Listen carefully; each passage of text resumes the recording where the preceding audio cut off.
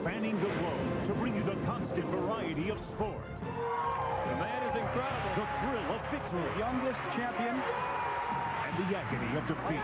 Look at him go! Oh, baby. This is ABC's Wide World of Sports. Today at 3:30 Eastern, 12:30 Pacific, 4 of the world's greatest women golfers continue their quest for the title at the JCPenney LPGA Skins Game. And now the time has come. Live from the famous Brickyard, the greatest spectacle in auto racing, the Indianapolis 500. Next on ABC's Wide World of Sports.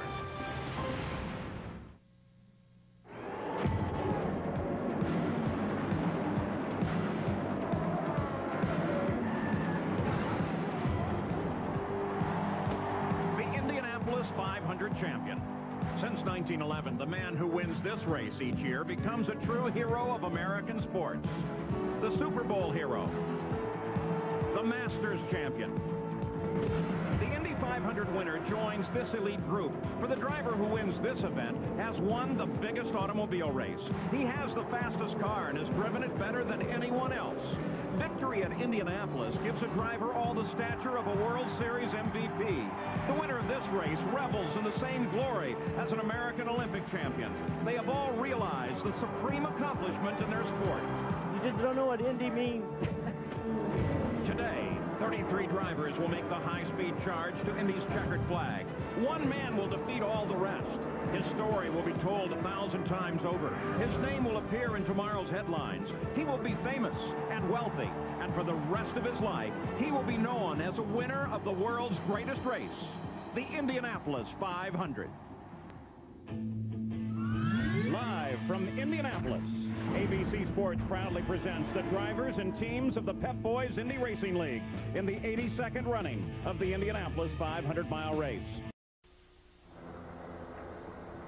Well, there's an idea of what your view would look like if you were seated in the Tower Terrace, and there's the pit area at the Indianapolis Motor Speedway.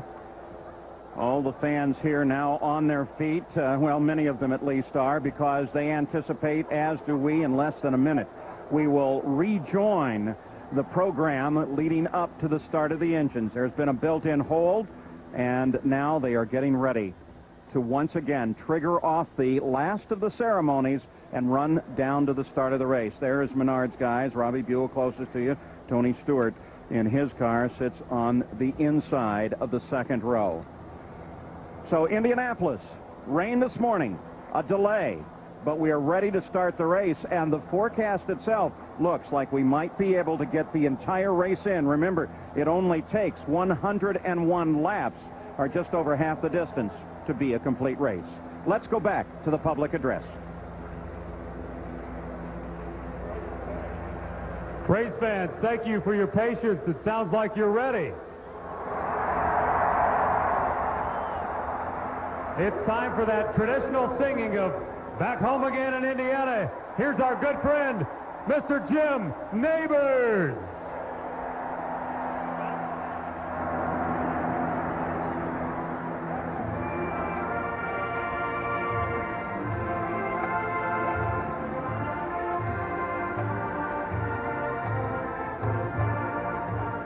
Back home again in Indiana, and it seems that I can see the gleaming candlelight still burning bright through the sycamores for me. The new mown hay sends out its fragrance through the fields I used to roam. When I dream about the moonlight on the Wabash, how I long for my Indiana home. Jim Neighbors. And the traditional balloons are released behind the control tower.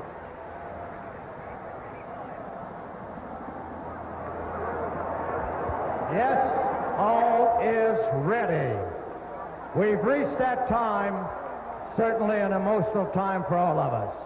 And here to give those famous words to start the 82nd running of this event is the chairman of the board of the Indianapolis Motor Speedway, Mrs. Mary Holman George. Gentlemen, start your engines. There's the command from Mary,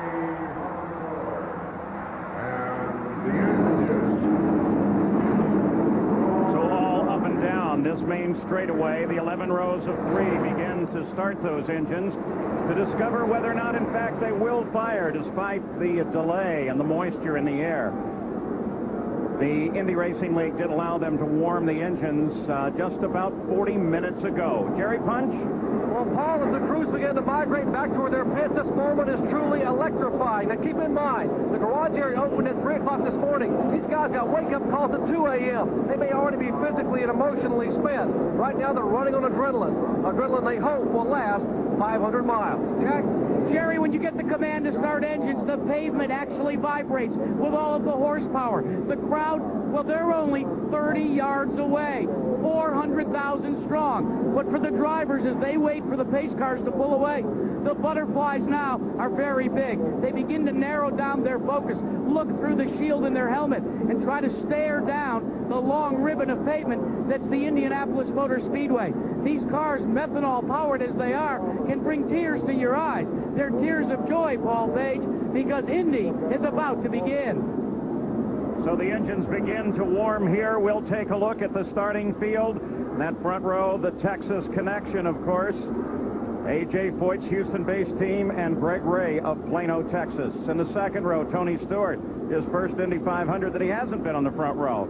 In row number 3, Scott Sharp with a new and untested engine as the field now is ready to pull away. In row 4, Scott Goodyear, twice a runner-up, and Buddy Lazier, the 96 winner. The 5th row, there's J.J. Yaley. He's the youngest driver in the field at age 21. The 6th row, veterans from Indiana, Arizona, and Colorado. Row 7, now there's the 6th member of the Unser family to qualify for the Indy 500. 8th row, there are 3 rookies. Row 9 is the fastest rookie in the field. In the center there, Jimmy Kite and Jeff Ward, who finished 3rd in last year's 500 and won Rookie of the Year honors. In the 10th row, the defending champion, Arie Luyendyk. And the 11th and final row at the Indianapolis Motor Speedway. The field has already begun to move. The fans, they are now very definitely on their feet. There's the alignment of the 11 rows of 3. The safety crews come to the edge of the track and give a final thumbs up and wish these drivers Godspeed and wave them on their way. All nice and tight as the field does begin to pull away. And, of course, Parnelli Jones in the driver of the pace car. But this is a little bit further ahead. Gary Gerould, you can see his antennas sticking up there. He's sitting on the passenger side. What has to be the thrill of a lifetime. Paul, I've been coming to this place for well over 25 years, and trust me, I've had great thrills here at Indianapolis, but nothing compares to this feeling at this moment. Astronaut David Wolf is my wheelman. We're onto the back straightaway in the Corvette. The speed is only 40 miles an hour. We'll soon be up to about 60, and then very shortly, the field will be up to over 200 miles per hour. I wish every motorsports fan could experience this moment. It's just impossible to comprehend. Hundreds of thousands of race fans. It's magic, Paul. It's absolute magic. I'm loving it. I don't want it to end. Gary Gerould sounds terrific. Give the crowd a wave as they now move down the backstretch. There are 3 laps scheduled before the green flag. Jack Arute? Well, let's tell you about some of the pit rules. As you come down pit road, you're limited to 100 miles an hour. You saw Davey Hamilton show us the little button he uses to ensure. But then when you see your pit, you pull in. You see the marks here? Well, that's to delineate exactly where you have to stop. Once you come to rest, the crew comes over. Only 6 guys allowed over the wall. Change 4 tires, add fuel. A vent man also has to jack the car up. Then you're back out and underway. At the end of pit road, you can pick up speed and try and blend back in. Jerry? When these cars have full fuel cells like they do right now, Jack, they're carrying 245 pounds of methanol on board. All that weight makes the car push entering the corner. The crews can simply adjust the front wing and get the car to stop pushing by turning these. However, if the fuel burns off, the car will get a little bit loose. Too much of an adjustment could be a recipe for disaster. The key word today, balance. Balance will win you the Indy 500. Paul? So the field continues to circulate on the first of the 3 laps. 2 parade laps, and then the pace lap itself. And for the pace lap, they will be pulling off those safety cars and lead the lone pace car. Mark Page, who's the senior VP of store operations for Pep Boys, the white jacket just behind Brian Howard, the starter, he'll give the green flag that sends this field on their way. Boy, what a great thrill that must be as well. Well, the weather here has not been the most pleasant. There is the weather at the moment. Forecast is the key line. Forecast is for cloudy.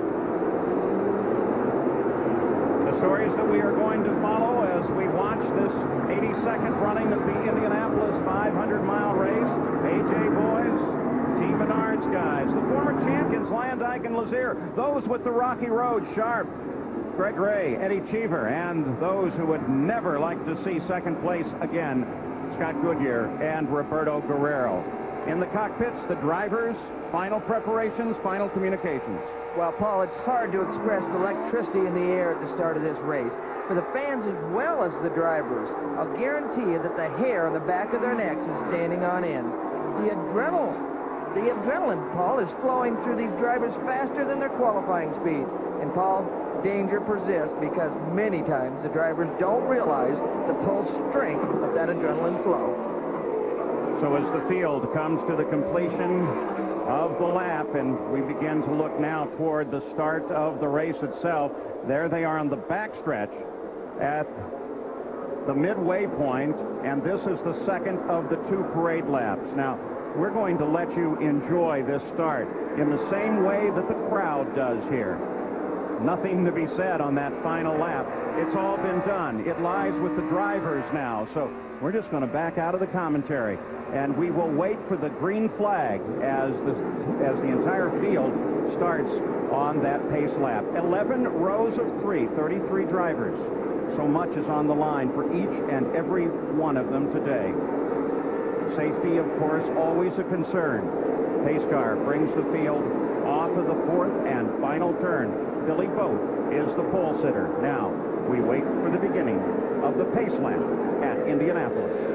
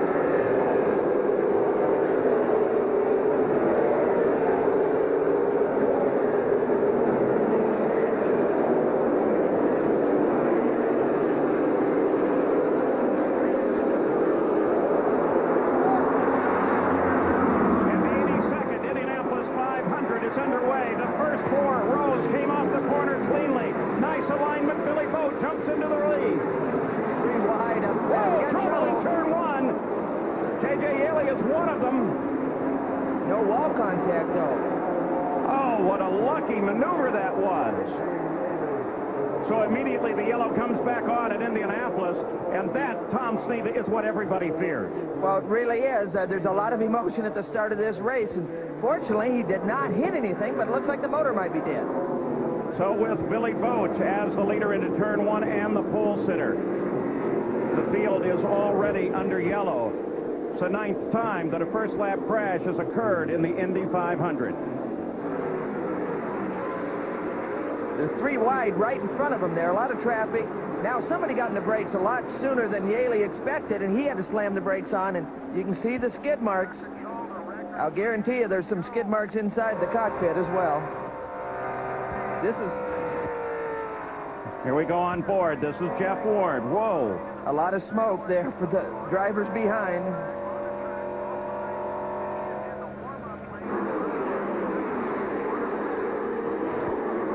One other view. Oh, right over the top of the camera lens. Now you're hearing from time to time the two-way communications of... That's the Indy Racing League Race Command channel, and all of the crews monitor that. You may bump start on you. And Yaley is back underway. Remarkable. J.J. Yaley spins the first lap, first turn at Indy. Saves the car and gets it started. We'll be back for the restart. Back at Indianapolis, the field is in the north chute. Pace car accelerates. We should be going back to green flag racing.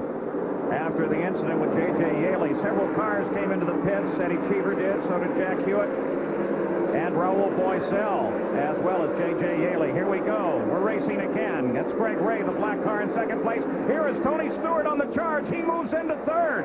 His teammate Robbie Buell right with him. They got a good restart there. Surprised a couple people. Buell now battles his teammate. No, he drops back. Buell drops back into fourth for a moment. It looked like he was going to try and come outside of Tony Stewart. Both the pole sitter brings them off the corner. Onto the long backstretch, 5/8 of a mile long. You can see them shuffling around. They're all looking for a spot to try to fit in. Greg Ray darts out looking for any opportunity. On board with Scott Goodyear. Scott, being one of the veterans, just going to be taking it easy. He's not trying to do a bunch of passing early. He's just trying to get a feel of this race car and fit right in. That was the A.J. Foyt car of Kenny Breck just ahead of him, the fellow who just started out to the inside of the track. Here comes Goodyear to the inside.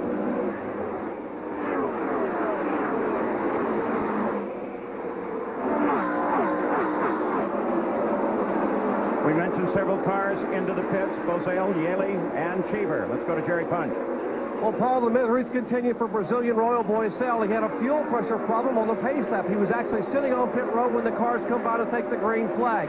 They changed the fuel pressure regulator valve, but the car went back out and began sputtering and missing again. He is back on pit road and sits here with the engine cowl off. Let's go to Gary Gerould.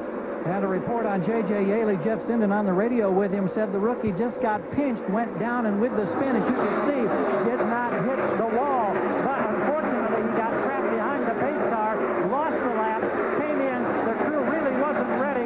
They scrambled to change tires and to top off fuel. Fortunately, under the yellow, they didn't lose any more ground then, Paul. This is the battle for fifth. The fluorescent-colored car is that of Davey Hamilton with Scott Goodyear right behind him in that yellow Pennzoil machine. Well, one person that's missing from that front row is Kenny Breck. He dropped back all the way to about 12th, but he's coming back through the ranks. Breck now runs up in 8th position behind Sam Schmidt. Front of the field remains the same. There's Boat, followed by Greg Ray. Stewart right on the heels of Greg Ray. And Hamilton still with a charging Scott Goodyear. Well, Hamilton in the orange car and Goodyear in the yellow car. Both G-forces, Paul, and they're working on each other right now. Of course, the three cars in the field, the G-force, the Dallara, and the Riley Scott. The real question is between Dallara and the G-force. What about Kenny Breck, Jack? He dropped back. Well, Paul, don't forget, this is the first time he's actually started an Indy 500, although he was in the field last year and crashed during the pace lap. Coming up through the gearbox, Kenny Breck missed a gear, and that's how far back he dropped. they say now he's working his way back to the front. Looking at the front three. Both, Ray, Stewart. Battle continues between Hamilton and Goodyear. On board with Stewart, the third-place car. Well, Tony's just feeling his way along here. He's real happy with this car after carburation day and using his head early.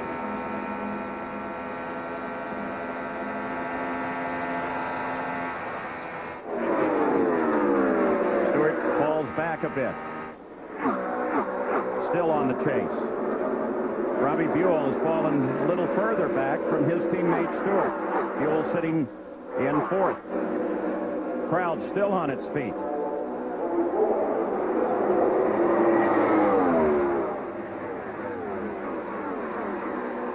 Pole sitter Billy Boat, the Conseco car, thunders into the first turn across the South Chute. Already he's in turn 2. The weather conditions today, Paul, were quite a bit different than they were in carburation day and qualifying day, so some of these guys might have been surprised. I mean, the air's got the mentality of a sumo wrestler right now. It's pretty heavy. Lap 9 is complete. And Billy Boat continues to lead this field. Greg Ray, you see him, is 0.3 of a second back. Paul, you're talking about the air. I talked to several of the engineers. They said the density of the air will produce less horsepower. Therefore, some of the downforce that you put in these cars, you actually can dial out. You'll have to watch for that during the first pit stop. But the dense air means less horsepower, so it means it's going to be a little tougher to make speed. Tony Stewart and Robbie Buell have already compensated for that by going into 5th gear, and that is their passing gear rather than 6th gear, the overdrive. And so we're expecting to see other aerodynamic changes when they come in for the first stop in the pits area. And right now, Raul Boesel, you heard his travail. He's been in trouble since before the start of this race. He's climbed out of the car, his helmet off, and Dennis McCormick's driver is with Jerry Prunch. Raul, tough break here. Your day had trouble before you ever rolled off. We noticed you began with a radio problem. This time, I thought we had a problem, and probably fuel pump or something. So this one of the shortest days I have in racing, probably. The car just sputtering, would not run at all, or did he shut off? No, and put the throttle on, the fuel pressure just dropped and the car misfire. Another tough break here at Indianapolis for the Brazilian, Raul Boesel. Yeah, Jerry, he's had 10 starts, and this is the 5th time he has failed to finish the 500 miles. It tightens up back at the front. The tightest battle remains this one, that fluorescent car of Davey Hamilton, the Reebok car, and the Pennzoil car right behind him. Back now, back in the field. Remember, he started 28th, Arie Luyendyk. You ride on board with Arie right now. He's moved up 4 positions. Well, I saw his hand in the middle of that corner, Paul, and the in-car. His hand was quite a ways over to the, his right hand was quite a bit to the left, indicating he might have a little bit of understeer in that car right now.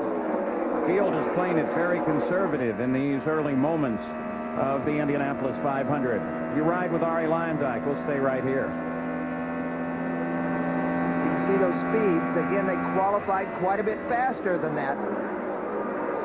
Back at the front of the field, Greg Ray makes a move and takes the lead of the Indianapolis 500.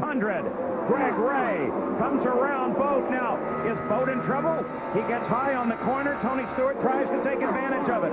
Buell is closing in. So is Hamilton. Well, sometimes when you get passed, you got to roll out of the throttle and let the guy go, and that gives the second, third, and there goes Buell behind Tony. Robbie Buell comes around Tony Stewart. So at first we thought it was Boat in trouble, then we thought, well, Stewart's going to get him. Now Stewart is passed by his own teammate.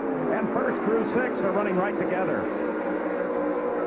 Again, Tony, it's a 500-mile race. Tony obviously was expecting probably to go a little bit farther forward quicker, but Robbie Buell took advantage of a situation and put the number on his teammate.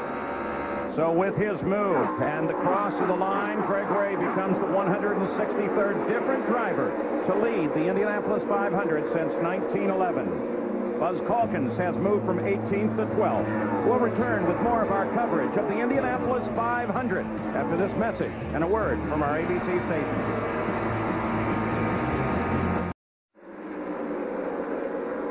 Back at Indianapolis, they stuttered on the start, and Billy Boat surged into the lead. Look there. There is Kenny Breck making a move on Robbie Buell, and you will note that Billy Boat is just ahead of him. So the two teammates battle. While we were away, Tony Stewart was able to get around Boat and into second place behind Greg Ray. Now look at this fight, all lined up for second. Well, Billy's having some kind of handling problem. He's not as quick as these guys, but he's got them all jacked up behind him. There goes Breck by on the inside, entering 3. A.J. Foyt keeping track of his team. They run right together. But obviously something wrong with Billy Boat. And Paul, what's wrong with Billy Boat is the weight jacker inside the car. He's adjusted it, Tom Sneva, as far as it can go. They do not like the balance in the car. So what they've begun to do is take a look at all the tires that they've got lined up here behind pit road, try and choose a set that'll give them a little bit better balance. They've been moving those sets back and forth up along the wall here, trying to decide which ones will go on during the first stop. Paul? Scott Goodyear took a look at Robbie Buell for a moment there on the main stretch, but he couldn't get it done. He's going to take a look again, see if he can get past Robbie Buell. And once again, Buell sweeps into the corner well above the line, but at the same time keeps Scott Goodyear behind him in this ongoing battle now for 5th place. Here's Tony Stewart as he comes up on the leader, and Tony Stewart makes a great move. Catches him a little bit in traffic. Greg Ray was a little more conservative when he ran up in that slower traffic, and Tony just blasted by.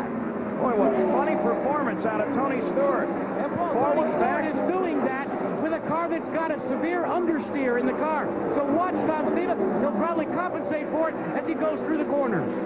Yeah, because he has been so inconsistent, and that's the indication of an ill-handling car. Well, he actually hasn't been that inconsistent, Paul, but it obviously has some understeer. I didn't notice that on the in-car. We'll watch it as it goes down into the corner. You can see this paw-looking thing in the left front. We got a yellow, Paul. We got a yellow. Now, trouble on the front straightaway, and it's, in fact, Stewart. Stewart's engine let go. Unbelievable. Leading the race, no warning, gone. And look at the anger in the cockpit. Stewart, fortunately, able to drive it to a stop without causing trouble for anybody. No one got against the wall, including Stewart. It looked like that steering wheel must have been a little slippery the way it slipped out of his hands, Paul. Well, Tony Stewart was furious. He threw the steering wheel, still connected to the two-way radio, out of the front of the car, flings down his gloves in anger. Remember, they had concerns about these engines going to qualifying. They had engine trouble. They finally made a decision to back out of their qualifying engines and use one that was detuned a little bit. But in doing that, they said that they were assuring that the race would run well for Team Menard. Now, one half of the team is gone. Tony Stewart waves to his fans. Sort of an unusual place to pull the thing to a stop. He's down in the groove and he pulls it to the outside. Don't understand that. Maybe we can get some more information on why he stopped it in that position with the blown motor. I don't think I've ever seen a car pull up high on the track. Seen a lot of them go low, and of course part of that has to be a product of the positioning on the track when he turned into the corner, and the fact that maybe those rear tires did have oil on them, and the car just decided it was going to go up there and park itself, and Tony's just good enough to get it stopped before it parked itself against the wall. Well, pretty frustrated Tony Stewart right now. Just unbelievable. He's shaking his head. He can't understand what could have happened. But like we talked about, they were concerned about their qualifying motors. They were happy with the race motors, but they're not real happy right now. You saw the X on the flag moments ago that tells you that the pits are still closed. There it is again. The sign is no pit. But as the field comes around, we expect stops, Jack. Well, let's talk to Larry Curry. Did Tony tell you anything? No, we had no warning. We was sitting there running the race that we wanted to run. We wanted to sit and run in traffic. He knew what he had. He said, I know enough about this now. He went up, set him up in traffic, took the lead, and then all of a sudden, bang. So no warning on telemetry, nothing. A litany of engine problems for this team throughout the year, throughout the month. You thought it was limited to your qualifying effort. Now what do you think? Yeah, well, you know, got another car over here in the race with Robbie Buell, and so we're going to be nervous for a lot more laps now. Gary Gerould.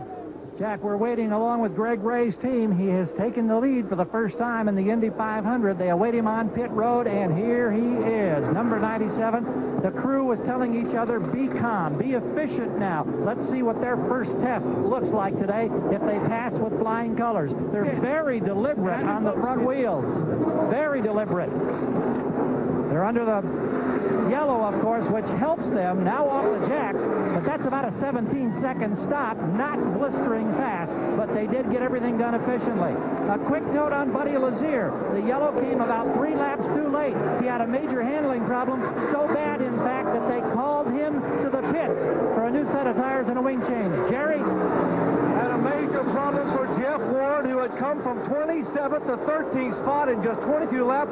They had a routine pit stop, but as he's leaving pit road, he turned out, and in was turning Stefan Gregoire, and suddenly the right front wing has been clipped off the car number 35. What a tough race for the Tabasco driver after a great run here at the beginning. Let's go back to Jack Gerould. Well, Jerry Prunch, A.J. Foyt is livid. The pit stop by Billy Boat was an abomination. What happened is they came in, made the change of 4 tires, adjusted on the wing. A.J. Foyt said on the radio, go, go, go, and was overruled by one of the crew members. Billy, concerned, didn't know what to do. He waited, paused for 3 seconds, and it was a costly 3 seconds. Well, discipline and precision are what you want in a pit stop at Indianapolis as we continue to watch the work on Jeff Ward's car, but A.J. Foyt's team and A.J.'s guys certainly did not have that. Here's what got the Jeff Ward car into trouble. Again, he got the signal from the pit guy to leave, but he didn't catch in the mirror. He didn't catch Gregoire coming into his pit stall, and contact was made. So, in regard to the Team Menard guys, there's only one left. In regards to A.J.'s boys, some confusion on the stop, but they're still very much in the fight with Kenny Breck, who started outside the front row in second place behind the pace car. Greg Ray is the leader of the race. He inherited that position when Tony Stewart's engine blew on the front stretch, and that brought out this yellow. Now, we're going to go back and take a look at that situation when Stewart's engine let go, and we're just going to listen to it.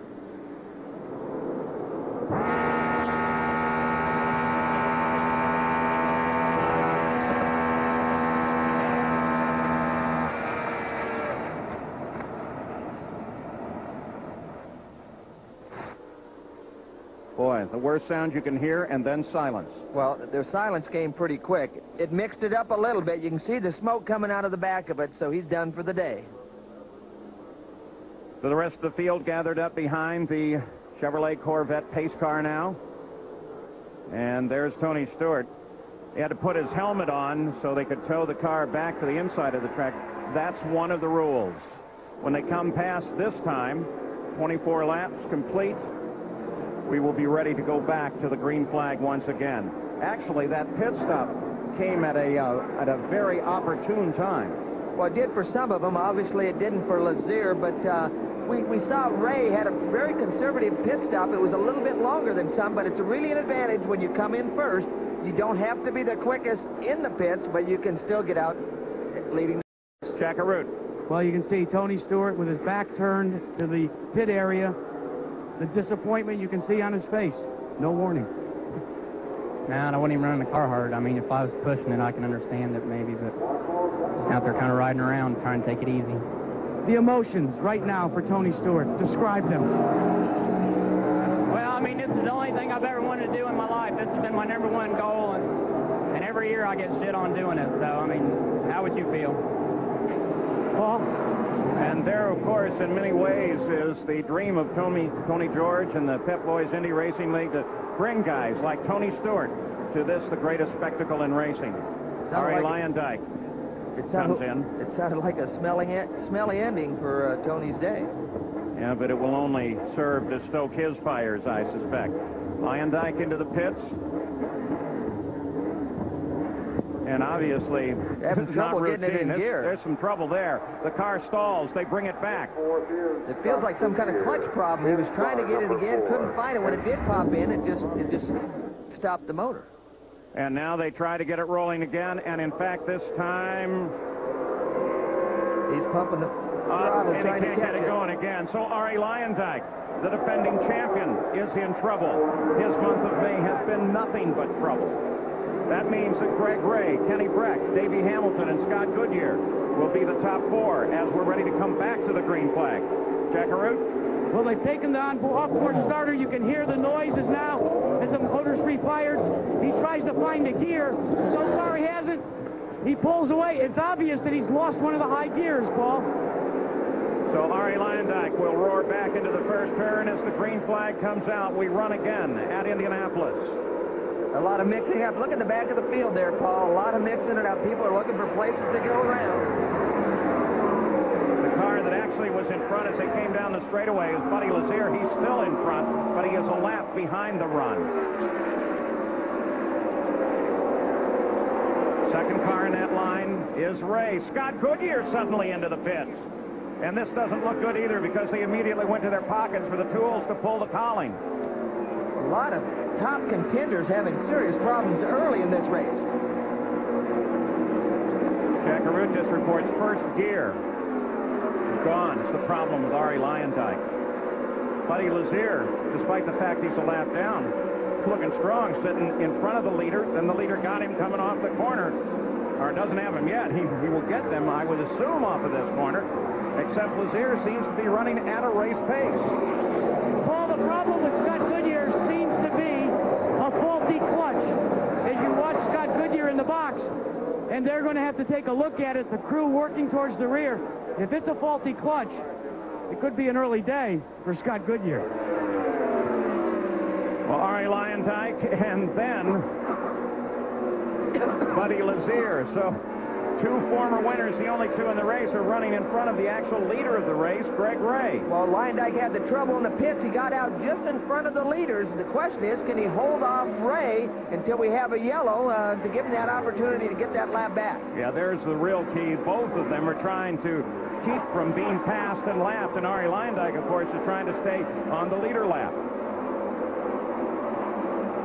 Greg Ray, the 3rd car in the line, that red helmet. Looking back in the line, Robbie Buell. He's that blue car. And Paul, the report on Robbie Buell is he likes the way his car is handling in the corner. He does not like the way the car is speeding down the straightaways. He said, I can run with the leaders in the turns, but they eat my lunch down the straightaway. So Robbie Buell, the blue car, pulls up on Davey Hamilton. He's that fluorescent orange car. Well, Buell in the blue car, he might be happy that his motor isn't running that well down the straightaways. It might make it last a little bit longer. From time to time, you get a glimpse of Kenny Breck, 2nd place, just ahead of them, so it's fairly tight. 2nd, 3rd, and 4th right now. Greg Ray leads the Indianapolis 500. 30 laps complete. We've had 2 yellows to this point, and we've changed the lead 3 times among 3 different leaders. And already, Tony Stewart, the hope of Team Menard, is out of the race with a blown engine. It has been a most interesting early going for the Indy 500. And Paul, add problems for the other Team Menard driver. The latest report on Robbie Buell's car, problems with a water hose. We'll keep abreast of it. Well, Robbie Buell, problems with a water hose. That could be something serious. In fact, if a water hose would let go and flood the cockpit with hot boiling water from the cooling system, it would be a very serious situation. We'll keep track of that, of course. Here are your leaders at Indy, the 82nd run. The leader, Greg Ray, suddenly pulled to the inside of the backstretch. I'm going to 70 miles an hour at turn 3. Okay, no need to panic. We know what the problem is. Let's get it in here. We'll have a look. He indicated the motor's running, but he doesn't have any gears. So Greg Ray suddenly, and without any warning whatsoever, darted off at turn 2 down to the inside. Now, he's simply trying to motor it back to the pits, but as Tom Sneva suggested, he said the motor's running, but you just can't get any speed out of the car. That means that Kenny Breck has assumed the lead. Oh, in the Greg Ray pit, they're saying it's transmission related, so it may be a long drive back to the pits. Transmission problem. Exactly as Tom Sneva suggested. So Kenny Breck picks up the lead of the race with Robbie Buell in 2nd place. That's Breck right there. And now we have the battle between A.J. Foyt's team and John Menard's team. Oh, we're seeing a lot of gearbox transmission problems here early in the race. Look at this. Another car with a serious engine problem. The yellow comes out on this one as Donnie Beechler finds himself in serious engine trouble. These motor problems throughout the month, Paul, they've been talking about oil filters and the bottom ends of these things going bad. They're losing the 7th and 8th rod. Let's go to Jack. Well, Scott Goodyear, you wanted to finish 500 miles. You didn't get anywhere near close. Are you surprised by the number of mechanical problems that are befalling this 33-car field? I don't know what's going on much out there today with everybody else, but I can only say that the car felt great. We got a good start. The guys did a great job in the first pit stop and went to leave the pits, and the car didn't have any drive. So there's something in the clutch, but, you know, we struggled for speed with this G-Force chassis in qualifying, but I knew it was a good race car. I knew it was a good race car. I knew that today was going to be a good day. The car was working well, sitting back there watching those guys, and we were coasting. 6th gear, great fuel mileage. How about track conditions? How are they? Things were a little green there. The car's sliding around a lot right now in traffic, or even side-by-side with somebody, but that's fine. The car was fine. It's just that it's a short day. Paul? So with Scott Goodyear out, the yellow on, Ari Lyondike and Buddy Lazier make up their lap and are back on the leader lap.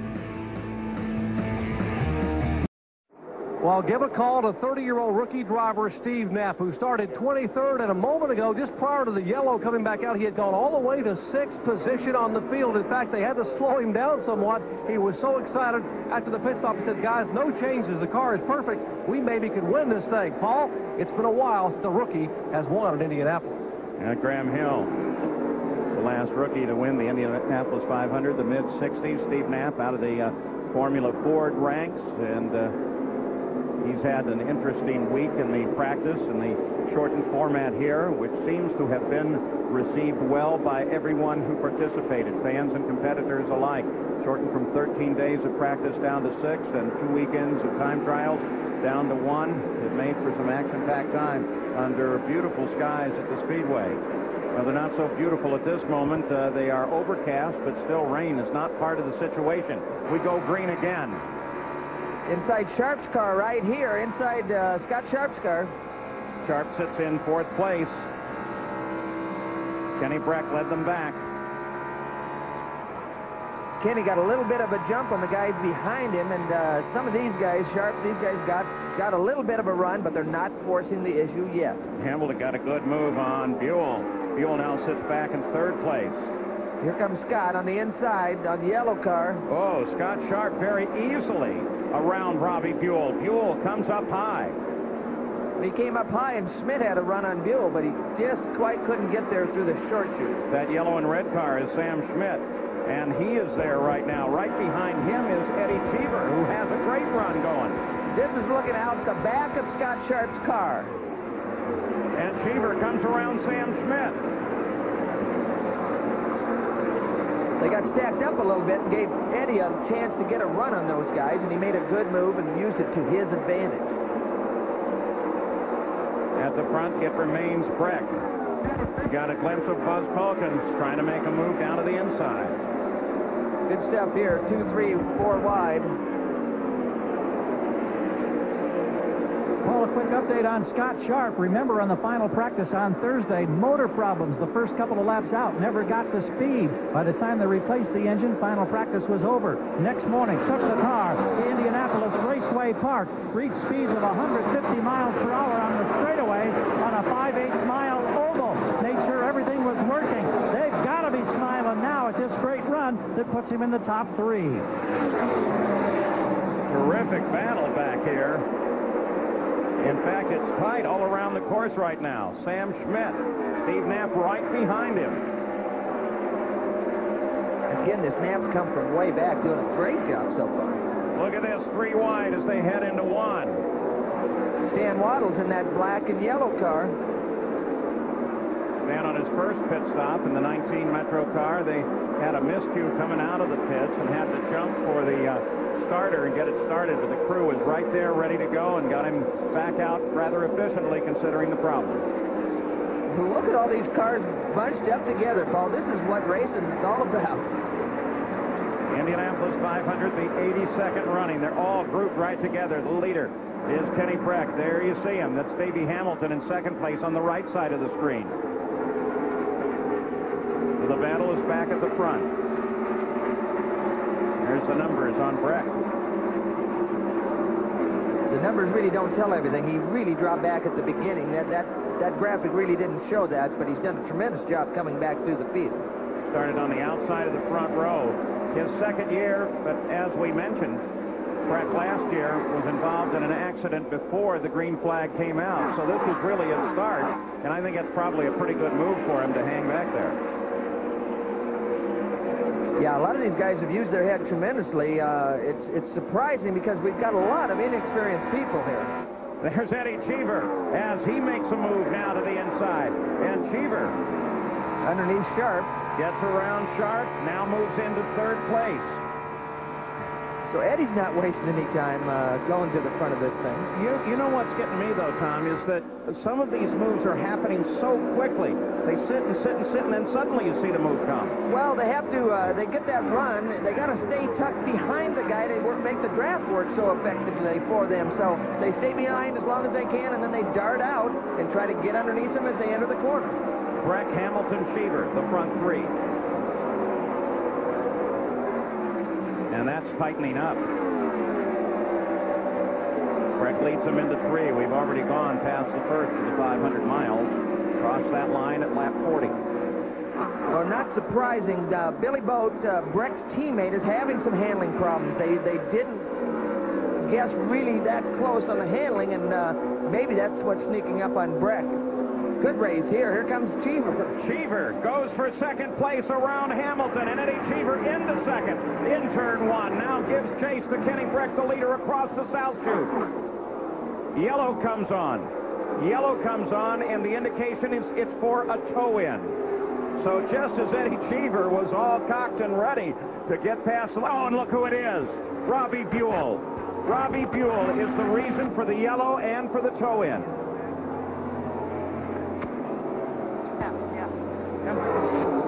This is the second car in the Team Menard stable. The first belonged to Tony Stewart. It was out with a blown engine in turn one. Larry Curry looks on, wondering what has happened to their second car. We'll be back.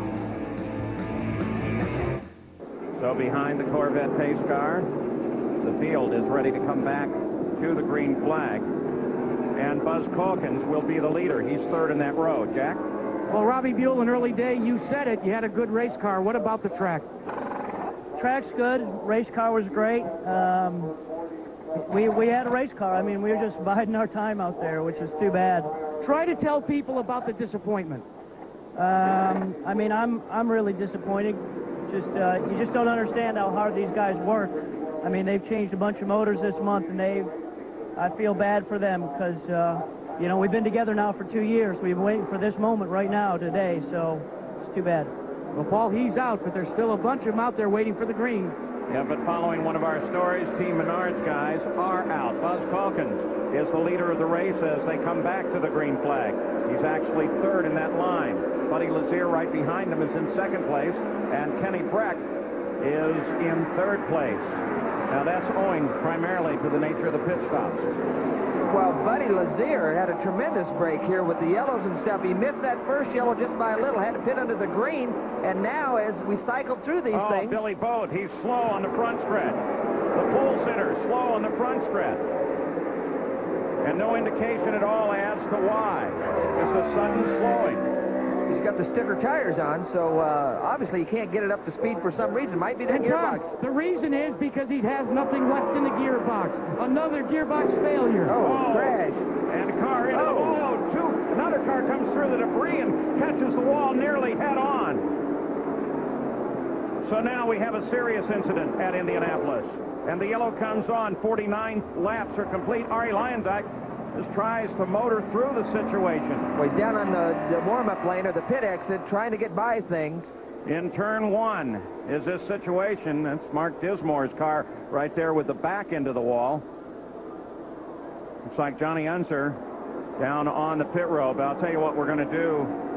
There's quite a bit of debris, and the cars are in different shapes, so we're just going to kind of lay back here. Roberto Guerrero, that would be one of the cars. Stan Waddles is the man who has climbed out in the yellow and black. And now Roberto Guerrero comes up out of the cockpit, and Mark Dismore is, in fact, putting his steering wheel out on the front of the car. So for these three, at least, and look at Roberto saying, what happened? Well, maybe we can figure all of that out. Multi-car incident in turn 1. Well, heavy traffic, 3-4 cars side by side. Oh, yeah, down on the inside, they get sideways. The two guys trying to go on their outside. And then the last guy in, he had to run over debris or got down on the grass and the car didn't turn at all. He went real close to 90 degrees in. Yellow car's backed in early. It's really hard to tell how they got started, but look at that, come in late. And that is Sam Schmidt, the yellow car that came into the wall. So the situation is yellow at Indianapolis after 50 laps. So 1/4 of the race is complete. There is debris all up and down the short chute out of turn 1. We'll return with more of our coverage after this message and a word from our ABC stations. The 82nd running of the Indianapolis 500 continues on ABC's Wide World of Sports. Back at Indianapolis, we are under the yellow flag for a fairly serious accident. Buddy Lazier is the leader with Ken Breck and Davey Hamilton following him, but they are all behind the pace car. Here's what set off this yellow flag. Again, Sam Schmidt on the inside gets down maybe on the grass. It's enough to get the car sideways. He's lost control. Now everybody else is throwing the binders on, trying to find a way around. Now Guthrie comes in here very late. You can see the wing right there coming down right in front of Guthrie, right on top of him. Nothing to do. He just almost head on into the wall. Real tough contact. We had not yet identified that white car. That is now identified as Jim Guthrie, and they are still working with him. He's awake, but he is hurt. Jerry Punch? Well, I'm with Mike McGuire, who is Jim Guthrie's crew chief. And Mike, first of all, do you have any idea from watching what you saw in the monitor what may have happened up there? Well, it looked to me like he was caught up in an accident in front of him. It looked like he had no room to go on the track, and he went into the wall in the nose of the car. A moment ago, you were consoling Missy Guthrie, Jim's wife. What were you telling her? You've gotten some reports, right? I got some reports from one of the other spotters that they saw movement with him. They did take him out on a stretcher. All right, we'll wait for further updates on Jim Guthrie back from the medical center. Paul? Well, he will be going to the medical center here, which is one of the finest that there exists in racing. And Dr. Henry Bach and his crew will do their best. We'll be back. So something we haven't seen at the Speedway. The car is being worked on back in the garage area, but it's a great move for safety by the Pep Boys Indy Racing League. Well, you can see the cars just aren't, you know, a 230-mile-an-hour race car is not made to run into things, and Guerrero didn't get away with that light brush in that instant. There's the way they will come back to the green flag. In fact, they are in that order. And note that John Paul Jr. in the 81 car, who has won the Michigan 500, is up in 5th place now. We're green again. Cheever moves to his right. Oh, look at Breck, the back end. Washes out a little bit as he changes gears. Into turn 1, Cheever looking for Breck. That's Scott Sharp, 3rd place. We saw Davey Hamilton, the orange car, looking for spots to get around people there on that restart. 4th car in that line is Ari Leyendijk. Remember, he and Lazier fell well behind. Now Leyendijk falls a little further backwards. He's challenged by Hamilton. And Hamilton gets around. That's the oil dry they put down on the track for the incident. That's not a problem. The incident, of course, up in the north end. Well, it still can be a problem if it's that heavy. They've got to be a little soft pedaling when it goes through there the first couple times so they know what to expect. You know, I haven't thought of that. We in fact say it's not a problem because it doesn't involve an incident, but it certainly can involve a problem for the second guy on the line. Let's go back down to the medical center area and Jerry Punch. Dr. Henry Bach, medical director for the Indy Racing League. Dr. Bach, what's the status of Jim Guthrie? Jim Guthrie's on his way to the Methodist Trauma Center. He was awake and alert and stable when he left here. He complained of some pain in his right arm and a little bit of left leg pain, so we're going to send him down there for further evaluation. Well, that is certainly great news. You've talked to the other drivers, and considering that impact fall, we are very, very fortunate. Well, I'm actually surprised that impact was what most of us actually fear, which was nearly head-on. And it's good news that he's awake, alert. We're going to look at his arm and leg, and but apparently there's nothing more serious. We'll keep up to date on that as well. Well, it's really amazing the safety features that these cars have advanced into, and a couple years ago, Paul, that would have been a lot more serious of a problem. Battle is at the front of the field at Indianapolis. We're on the 66th lap. They're the leaders. Kenny Breck, followed by Eddie Cheever.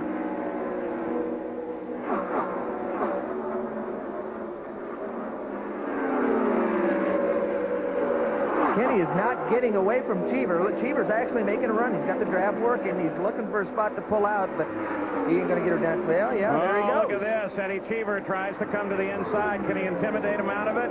He stays right there. Cheever stays in that fight. Battle for the lead at Indy, but no, Cheever can't get it done. You were right, Tom. Well, Kenny didn't give him any room there, actually, and kept his foot in it. So Kenny Breck moved to the outside and kept the speed up. Remember, for the leader of the race, Kenny Breck, he was in the starting field last year, didn't make it to the green flag, was involved in a 3-car accident on the pace lap. Now here he is a year later and leading the Indy 500. But Eddie Cheever is going to try to have something to say about that. Scott Sharp is third. Whoa, Cheever real close to the wall on the exit of turn 4, getting a good run on Kenny. He's got another run on him right here. Now Cheever, a little better run going into the corner, and he grabs him. So Eddie Cheever picks up the lead of the Indianapolis 500 in his Rachel Potato Chips car, brand new sponsor for him. Again, inside Sharp's car, but actually Breck was starting to hold up guys. There was 4 or 5 guys that packed up until Eddie got around, and we'll see what happens now. John Paul on the inside of Sharp. John Paul Jr., he goes for the move. Remember, he started the practice here in another team, another opportunity, and then that ride went away for him just before they opened the track. He got this ride, and look at that. John Paul Jr. runs in 4th place, now in 3rd. That in-car was Lyondike making a move on Sharp. Ari Lyondike comes around Scott Sharp, so everybody is on the charge at the front of the field. Ari Lyondike started back 28. And Paul, don't forget, Ari Lyondike has to make as much ground up on the racetrack as possible, because every time he pits, he is absent 1st and 2nd gear. So pit stops become intolerably slow and long. And when you're covering a football field a second, you can lose a lot of time on pit road.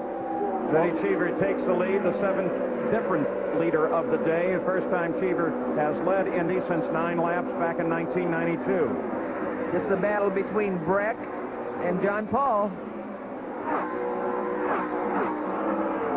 Again, that problem with Lyondike in the gearbox could become a real problem, especially if we have green light type pit stops. If they're under the yellow, it's not nearly as severe.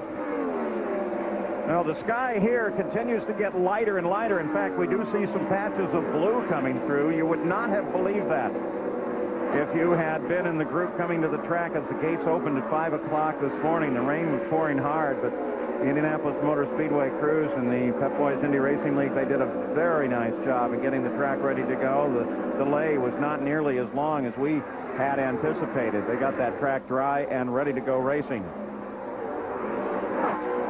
Cheever, Breck, John Paul Jr. Tremendous job by John Paul here that we're looking at, the red and white car. Got in this car late after actually Danny and Gaius had an accident early in the month and wasn't cleared to drive. And here's Billy Vogt. He comes back onto the track, 19 laps behind the race, and in 22nd position, the pole sitter, driving the Conseco car for A.J. Foyt. Again, back to John Paul. He got into Gaius' car. He had trepidation about doing that, getting into somebody's car because they got injured. It's a tough deal. John Paul had been in that same situation himself, but doing an excellent job so far today.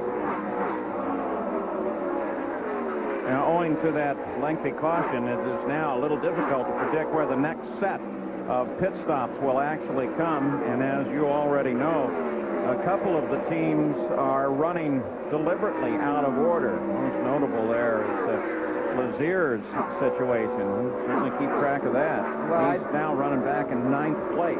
Yeah, he's 9th place, but he's got a lot bigger window as far as fuel's concerned because he stopped so late in that last segment. So it'll be interesting to see if the race comes to him. Now, that's what makes Indianapolis so very special, is all of the strategy. At the first 2 races and most of the races in the Pep Boys IRL season, we would be approaching the end of the race about this point, approaching the 200-mile mark. But it's those 300 extra miles that have not been run before this year that can make all the difference in the world, and that's why the strategy is so critical here. The others tend to be sprint races. This you really have to plan for. Jerry Prunch. All right, they broke a header first, and they are having problems now with the car. We are told to maybe changing a battery. They're working on the electronics on the left side. They had the left side caught off, and of course the engine cover off. And Jack Miller losing very, very valuable time. A litany of problems for the dentist here at Indianapolis. Yeah, the number 40 Crest card, appropriate sponsor for Dr. Jack Miller. There's Cheever. There's Boat, slow.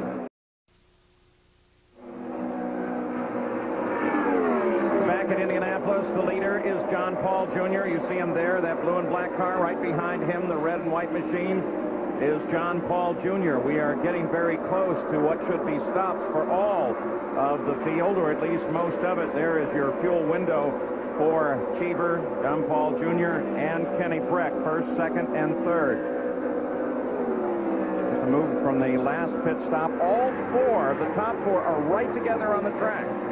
Yeah, as the fuel window goes, as we run a segment on a load of fuel, everybody seems to gather towards the end of the segment, and it's going to make for a great race.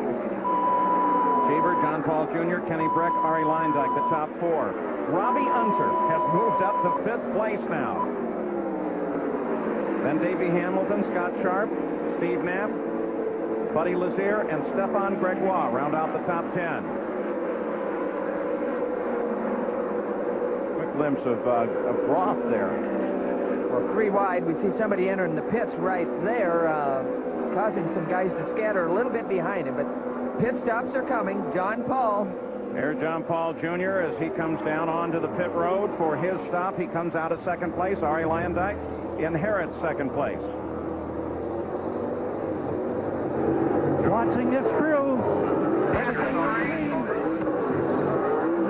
Revs up. Waiting for the fuel only now. All tires have been changed. No handling adjustments. Rolling. 2.5 seconds. You can see him tear away the tape. That was interesting. I don't know if that was head padding or what. As he came in, you could see some stuff flopping around, but they got that problem taken care of. And the leader has made a turn, as has Scott Sharp. There's the leader, the 51 car. Rachel's potato chip machine, Eddie Cheever. Locking up the right front. Locking up the right front on the entry. Jerry Prunch. 40-year-old Eddie Cheever comes in and will make a slight air pressure adjustment in the right rear. He said the car is leaning on the right rear. It thinks it may start to get loose. Owen Schneider in the crew. Really, he gets the fuel couple. He begins to pull away. There's fuel now on the left side bar. Now, Cheever puts it back in gear and pulls away a costly pit mistake here in the Cheever pit. That was scary, actually reminiscent of Lloyd Ruby, who tried to pull away once with fuel hose connected and pulled the side of the car out. Well, fortunately, that wasn't a big problem. They got away with it somehow. Arie Luyendyk, as the leader of the race, now comes onto the pit, and he will head into the Treadway Racing Team service area. Very steady run for Luyendyk. Look how carefully he's obeying the 100-mile-an-hour speed limit in the pit area. And remember, Paul, the biggest concern for this team right now is not 4 tires, not 35 gallons of fuel, not any sort of adjustment, because they will make none. It's what's going to happen in about 3 seconds. When they drop the jack, they're going to have to push him away. Let's watch. You can see. Away. He tries to run it. Robbie Unser also in, trying to drag race down. As Arie Luyendyk has a very good stop under green flag conditions with his problems. Boy, he had to leave in 3rd gear. You could hear the RPMs that he had in the motor, and when he let the clutch out, they really came down, but he got away with it. Well, Arie Luyendyk overcomes the ills of that problem at the back end of the car and gets it back into the fight and does it without a great deal of trouble. Watching Cheever now with John Paul Jr. right behind him. Davey Hamilton in there, trying to get a new set of Reeboks on that thing. Hamilton in second when he came into the pits. There's Kenny Breck as he slows down. Kenny was scored last time across the stripe, but everyone's heading into the pits as the leader of the run. Well, Breck's running pretty slow. I don't know what he's doing there, guys. That's more than just a slowing down. That's 3 and 4, and he entered on the back straightaway. Some kind of problem there. So A.J. Foyt's other car, Kenny Breck as the pilot, may not make it all the way down the pit area to A.J. Foyt's pit. Other guys trying to get in the pit here. This is going to be tight on the pit entry. First glimpse of that car, we simply thought it was moving down for the pit area. A.J.'s looking down there. He's on the radio to Kenny Breck. I don't know if they ran it dry or not, Paul. Boy, what a shame it would be if they did.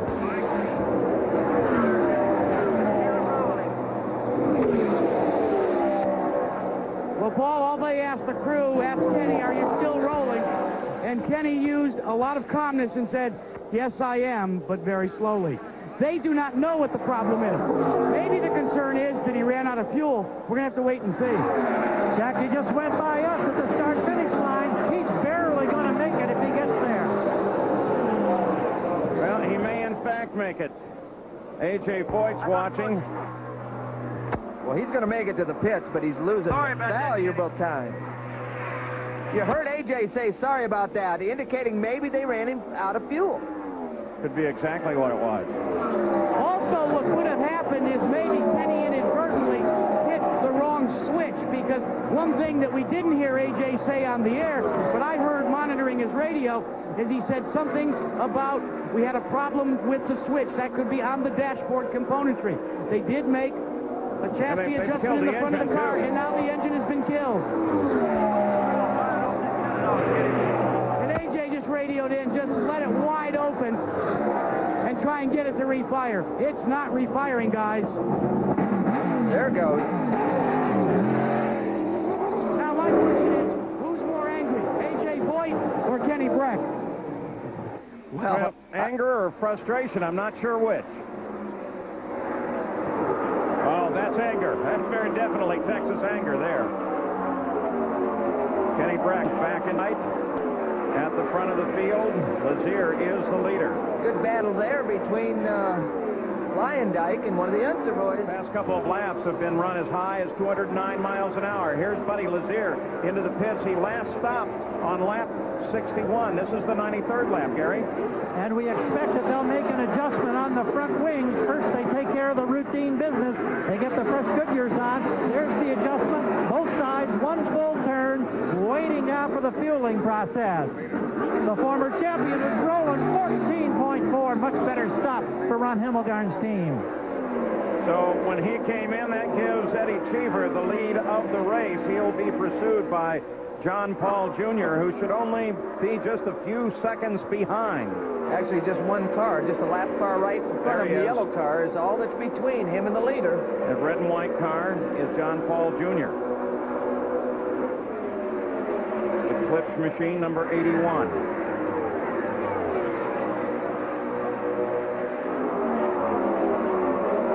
So can John Paul close in with the Lazier stop as well? Davey Hamilton and Robbie Unser able to surge forward. Again, just a tremendous effort here for John Paul and that team. A small team, not a whole lot of funding, and they're right there at the top of the pack. You know, but that's something we can't forget as we run toward the end of this race, is that Buddy Lazier is very definitely running out of the pit stop order. And my guess would be that that will be a key strategy coming to the end. And, Paul, you were talking about the great story with John Paul Jr. Remember, he came here, he was supposed to drive for Paul Diatlovich and Chuck Buckman in the PDM racing entry. But when they had a problem at Phoenix and John Paul failed to qualify, they went $140,000 in the hole.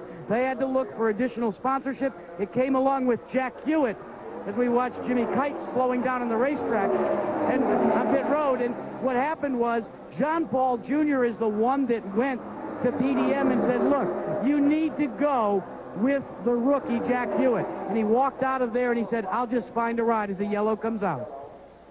The yellow light flashes on for Jimmy Kite, the fastest rookie in the field, as he rolls to a stop.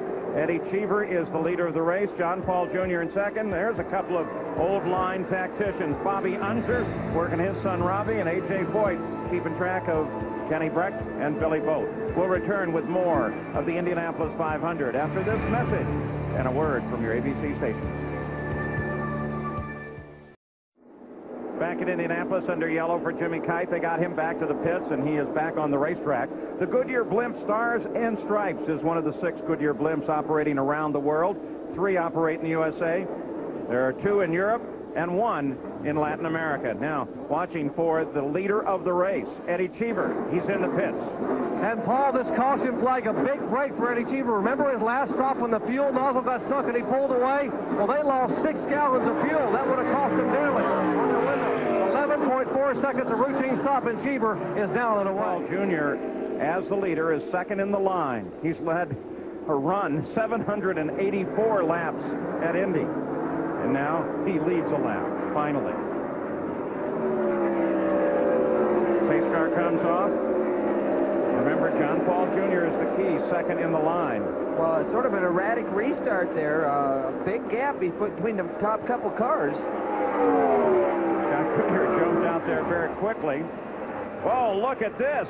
Saw the pit guys hunkering down. They saw this coming. They wanted to make sure that they were safe in that no man's land between the pit and the main straightaway. But Ari Lyondike is in the midst of a big fight. Well, that might have surprised him a little bit, because there's a couple guys that just poured her down into turn 1. It's John Paul Jr., Davey Hamilton, Robbie Unser, Ari Lyondike. Those are the top 4. Who do we got slow on the infield? Is it? This could have been the one that was smoking for us. It's one of the Hemagarn cars. The red might indicate that it's Johnny Unser. It's very difficult to tell in the rear view. Yeah, it's Johnny. Johnny Unser, the number 9 car, he slows to a stop. Safety team, of course, is right there. They come out from behind the wall. You want to make sure that there's nothing in the engine compartment on fire. And look at the battle continue at the front of the field. Eddie Cheever works his way through traffic as we pass the halfway point at Indianapolis. 100 laps complete. That was him. That's Cheever and Lazier right there having a real great battle going on right now. That is a battle for 5th place. Both, without question, contenders for the win here in the Indianapolis 500. The question is, what happened to Johnny Unser? His Lazier's teammate. The Brute race summary. John Paul Jr., the leader, at the halfway point. Average speed, 133 miles an hour. Of course, we've had almost 34 laps of caution. Those guys out of the race, there they are, and that list is longer than we would have hoped at this point, the halfway point, 250 miles. Tom? Well, again, the question mark here is Lazier's teammate, Johnny Unser, just had that problem out of the race. Is that an omen for the rest of that team? We'll have to wait and see. And, of course, now they have completed the 101st lap, and in doing so, it is an official race now. Should rain come back into the area, but it sure doesn't look like it, Jack Arute. Well, Paul, A.J. Foyt has finally calmed down. I got a chance to talk to Tommy LeMans and confirmed what we suspected. Tommy and the crew on the power team car did run Kenny Brecht flat right out of fuel. That's why A.J. was so livid. Makes it understandable. Well, it does, but you know what? The world doesn't want to hear about the labor pains. They just want to see the baby. Okay. You see J.J. Yaley there. Remember, he was one of the cars sideways. In fact, the key car sideways in that first lap incident that brought out the yellow in the first turn. But he's back in the field and has been moving up. Currently sits in 13th place. At 9 different leaders. Record is 12 different leaders set back in 1993. We're only at the halfway point. Leaders are having a little traffic to try to get through right now. back with Ari Lyondike, currently 4th.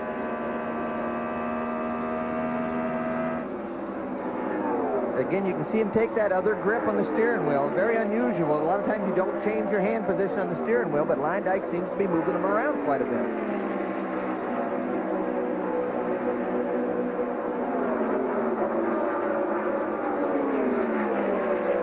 Lyondike's now taking a pretty serious look at Robbie Unser, who is just ahead of him, red, white, and blue. Robbie's trying to get by Marco Greco in the red car. The traffic in front of him. Robbie's trying to get his way through traffic. Marco Greco is 17th. Haven't mentioned him much today.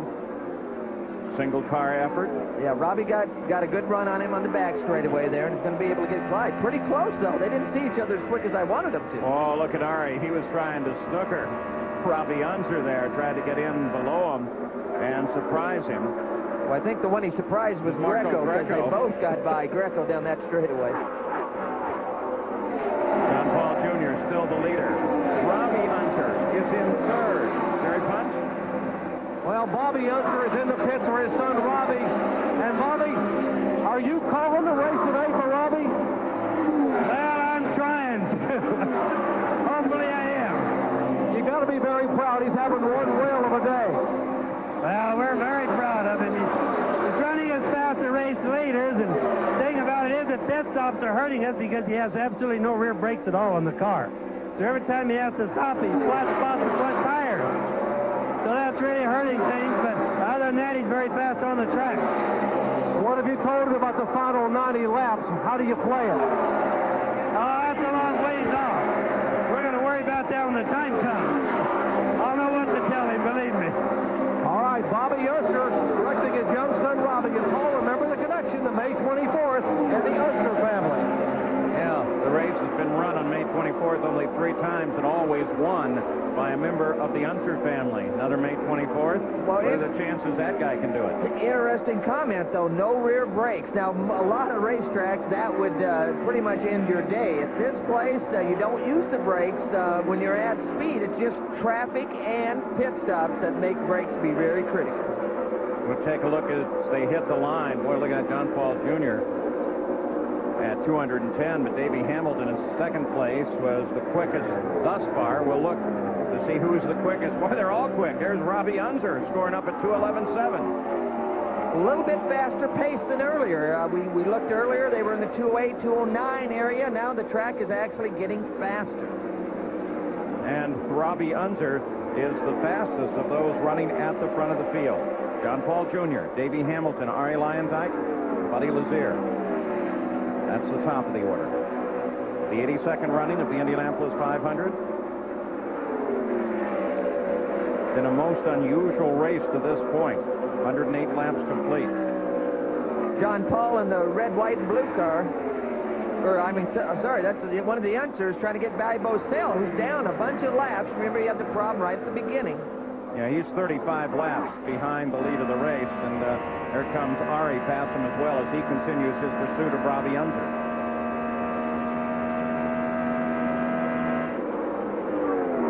Again, they're in a segment of the race where they're just cruising. They're just trying to keep the car underneath them so it'll be with them at the end of the race.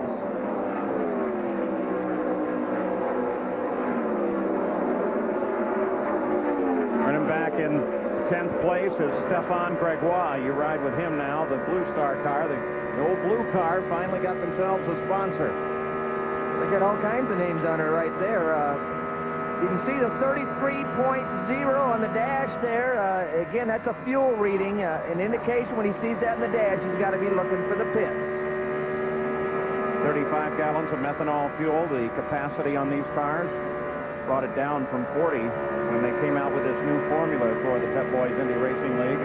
Normally aspirated engines and the whole new chassis design of the G-Force, the Laura, and the Riley Scott chassis. Yeah, if you look at Stefan's hands in the corner, number one, he doesn't take a new grip on the wheel, and the wheel looks a lot steadier. It's not vibrating around nearly as much as it is in Lyondike's car.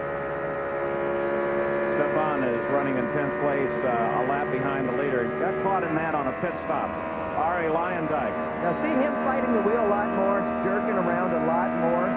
I don't know what, that's an indication. Maybe we got a G-force here with Lyondike as compared to the Delar that Steffen's in. Firestone tires on our Lyondike's car. The battle between Goodyear and Firestone continues at Indianapolis. So now we have completed 110 laps at Indianapolis, and John Paul Jr.'s number 81 is on the top of the scoring pylon.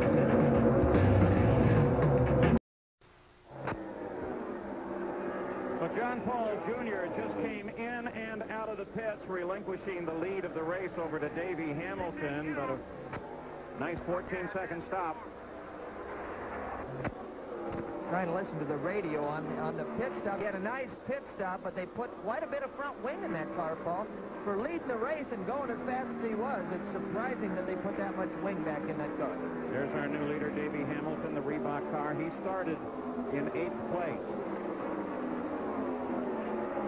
Robbie Unser came into the pits. Marco Greco came into the pits. Those were all routine service.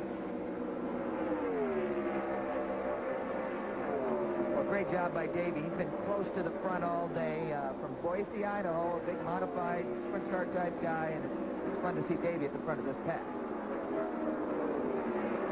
Ari Lyondike is 1.6 seconds back. Davey Hamilton, the 10th different leader today. Race has been action-packed. We had one major incident, 6 cars involved.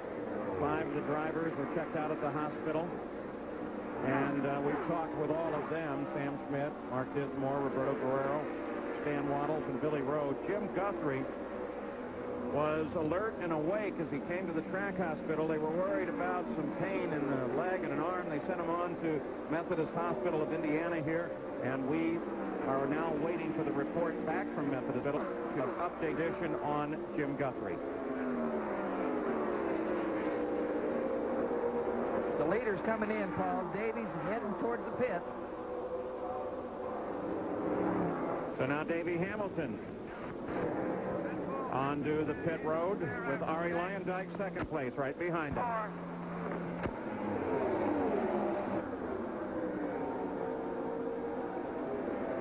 And while Ari Lyondike goes by a pitting Davey Hamilton, they are one stall apart.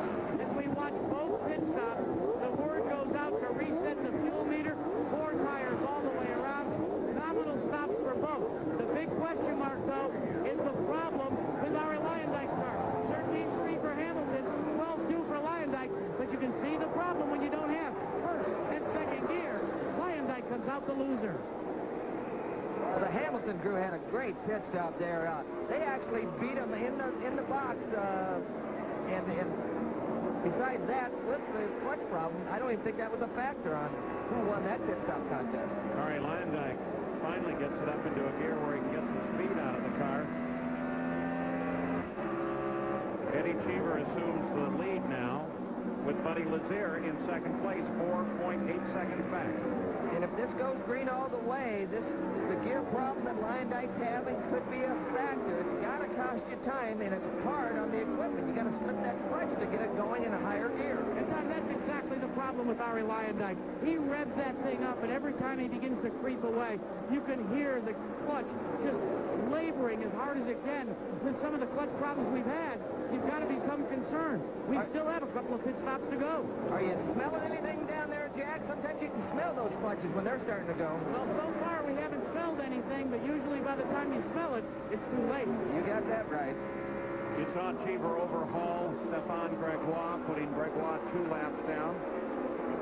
Kenny Breck, you saw him just a moment ago. He's a lap behind the leader. Leader is this car, the 51 Rachel's Potato Chip car of Eddie Cheever. Buddy Lazier, the Delta Faucet number 91, is second. Steve Knapp, the rookie, sits in third place right now with John Paul Jr. in the Clips number 81 in fourth. Robbie Unser with his stop fell down to 7th in the order. There's still plenty of time left at the Indy 500. Well, you can see the Dyson going on here. We got good traffic situations. We got good racing going on.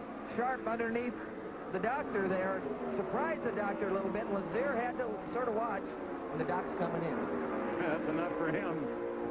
Now, remember, he's had his problems in the day in that 40 car, and he is back coming down on the pit road one more time.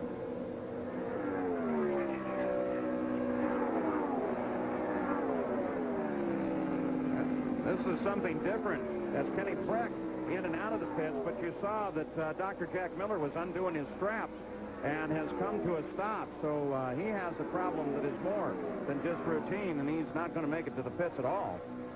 Yellow comes on, and that's because of Dr. Jack Miller in the number 40 car. So Eddie Cheever is the leader at the Indianapolis 500, and we have our 6th caution of the day.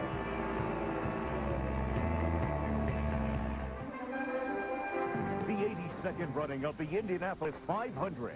This ABC Sports special presentation brought to you by Pep Boys, the official sponsor of the Indy Racing League. Rogaine Extra Strength for Men. Degree, the body heat activated antiperspirant. And Frost Brewed Coors Light, who reminds you the 3 most important words are, hey, beer, man.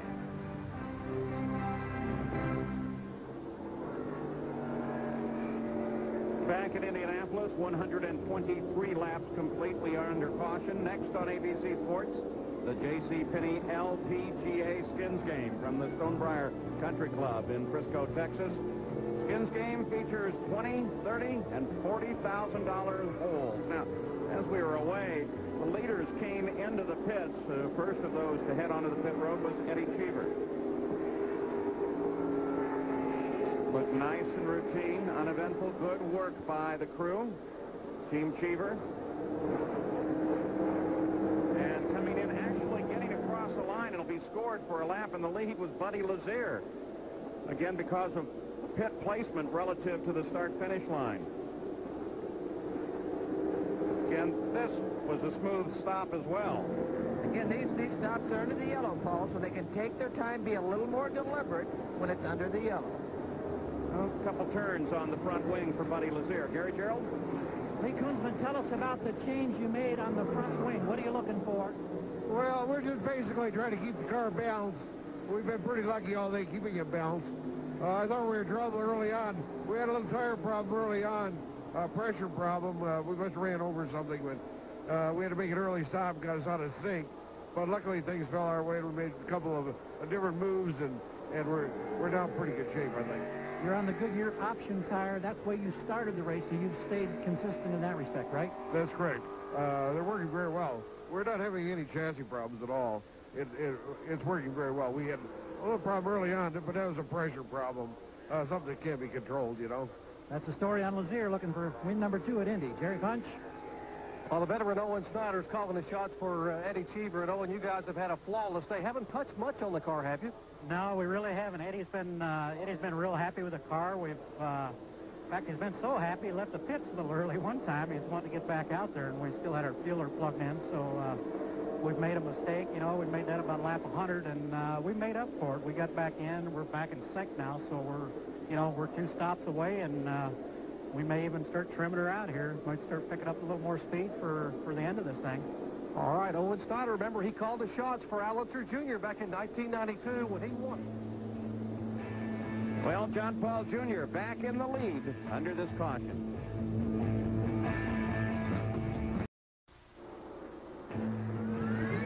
It's the Pep Boys Indy Racing League and the 82nd running of the Indianapolis 500-mile race. 126 laps complete.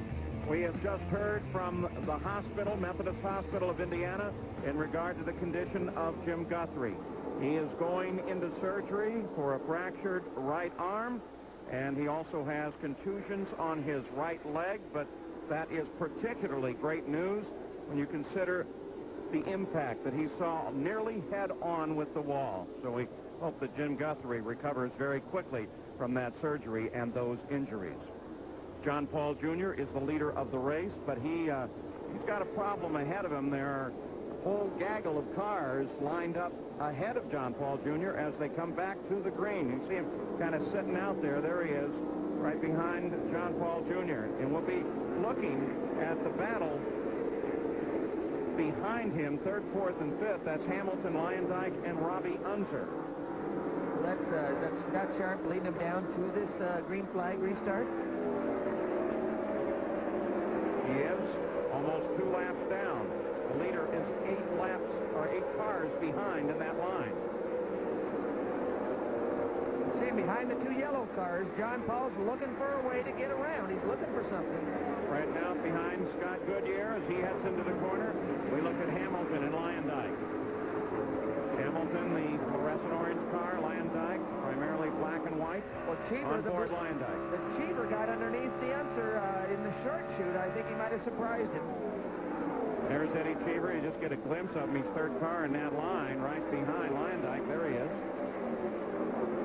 Boy, good fight as they came back to the green here. A lot of traffic here, Paul. They got to be careful. Somebody's out in the high groove. He'll be out of the throttle.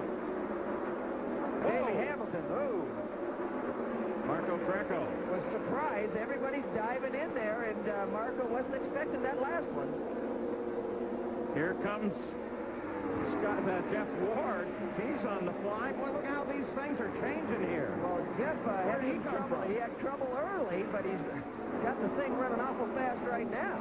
3 laps behind the lead in 14th, but he's obviously matching the pace of the front of the race. Here comes Cheever. This is inside Ward's car now. We haven't been inside Jeff's car all day. He had problems earlier. The orange tape on the wheel, traffic ahead. Orange tape, of course, to help tell him when he comes into the pits that the wheels are all straight and pointed right. Look at how fast he's closed. Well, again, he got a good grab from both those cars, was able to tuck in behind and get them down the front straightaway. Isn't that amazing? We've seen that several times before today. Cars that just suddenly are really flying. Now, Bell 2nd, 3rd, and 4th. Hamilton, Lyondike, Cheever. All right together. Again, traffic right in front of them. Everybody looking for a tow. Davey got his, but look at there. He has even a better tow. Ari Lyondike tries to get inside Hamilton as they both come around to do it. Oh, look at him come off the corner. They come side by side through the chute. Lyondike forges ahead. I can't believe Davey was able to hang on out there. He had to roll out a little, but he didn't roll out of it much, Paul. Eddie Cheever gets trapped back there, but he'll be moving fairly soon as well. There he is. He makes the move to try and stay in contact with Davey Hamilton.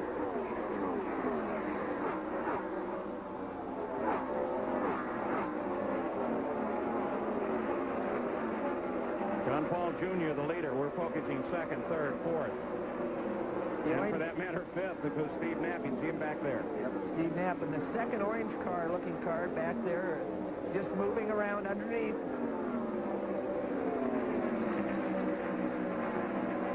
Report coming in from one of the observers that Billy Boat, who has not been in a great position, 19 laps behind the lead in 20th, may have finally shut it down. And there he is. Well, Billy's had a tough day. This looks like it's going to be the end of it. Well, but we have suggested that before, and the new rule that allows them to get the cars out of the pit area, which is strictly for safety. The yellow comes out for Billy Boat, but it does, it certainly helps them get these cars repaired and get them back into the fight. 8th yellow of the day, A.J. Foyt. 1 car left. If Billy's out, that's Kenny Breck, and he is currently, see him there, in 9th place.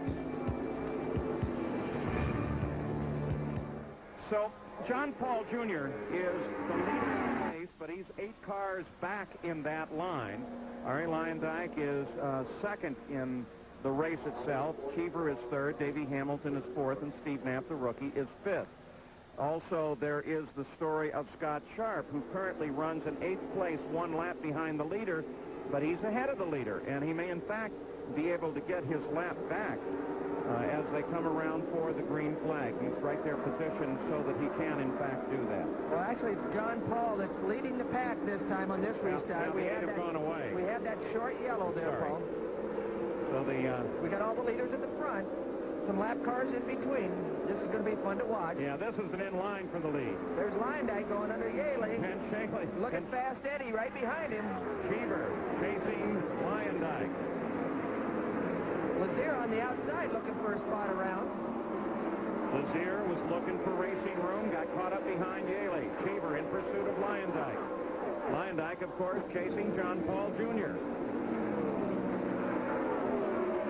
Roberto Guerrero that they moved to the inside of, not a factor. Roberto's lucky to be in there. He made the repairs from the big incident earlier, and now he's back on the racetrack. That 6-car accident up in the north end. And once again, good news on Jim Guthrie. A fracture will be repaired surgically and a contusion. So best wishes out to Jim Guthrie. Hope we see you back at the track soon. Well, we've got the top 3 running nose to tail right now, Paul, with no lap traffic in between them. They were all able to clear the traffic without a problem.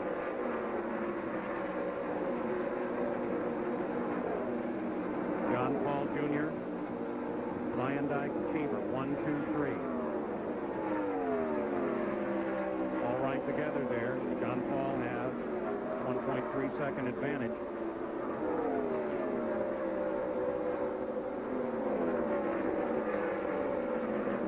Look at the speeds again at the line.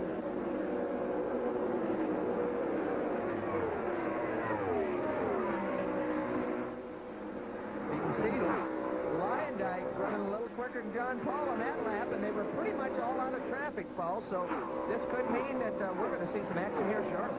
Means that at least for that lap, Lyondike, the fastest car on the course. Well, remember, Ari Lyondike with a full tank full of fuel was complaining of an understeer problem. Means the car wanted to push towards the wall. As they begin to run the fuel load down, the car's gone from neutral to just about where the balance is, and he likes it right now. Now, as he runs the rest of the fuel down, you know, guys, it'll go just a little bit loose, as Mr. Unser used to say. Well, hopefully they can catch it with the controls the driver has on board. He can move the anti-sway bars both front and rear, and he's got the weight jacker that Jack's been talking about previously. The weight jacker is actually a device on the right front spring. He can raise or lower the right front corner of the car. In doing so, he transfers weight back and forth across the front of the car, and that really affects how the car handles and gets through the corner.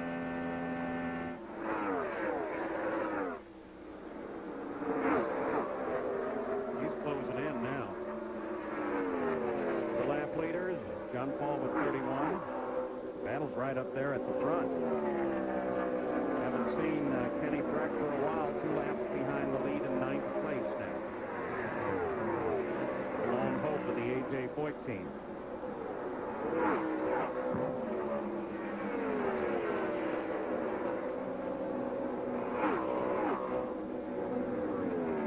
Scott Goodyear got his car off the track. He was 38 laps behind the leader in 22nd when he did that. First, second, and third still battle.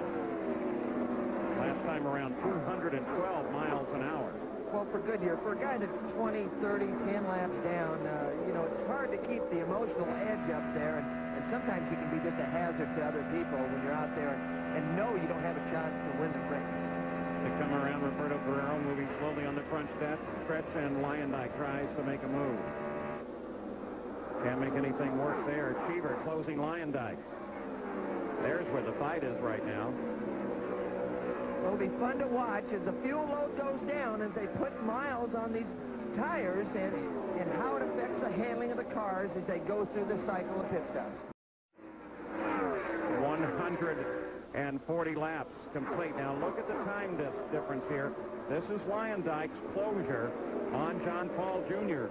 over the past 3 or 4 laps. Well, Cheever is catching Lyondike, so we're going to have a 3-car pack up here shortly, Paul. And Tom, it's interesting you're talking about that chase up front. Keep in mind, John Paul has the favored Dallara chassis that's been so impressive this month. Lyondike's in a G-force. It didn't respond to the hot weather. We've had periodic sun breaking through. It is getting warmer. We wonder if that'll become a factor before this race is complete with now less than 60 laps to go. Well, Gary, not only the chassis combination, but also the tires. John Paul's on Firestone. The next 2 guys are on Goodyear's. And, of course, as Gary mentioned, with less than 60 to go, the pit stop strategy will also now begin to become so critical in this 82nd running of the Indy 500. Look at first, second, and third right together. Well, this is fun to watch. A lot of guys felt that Goodyear had made some big gains on the Firestone car. Firestone's won the race the last couple of years here, but they felt Goodyear has closed the gap. But some people still feel that Firestone throughout a long run will dominate the Goodyear. Last time around, John Paul Jr. felt the pressure. He kicked his speed up fastest of the group in the lap to 211.9, while Eddie Cheever ran at 211 flat, as did Ari Leyendijk.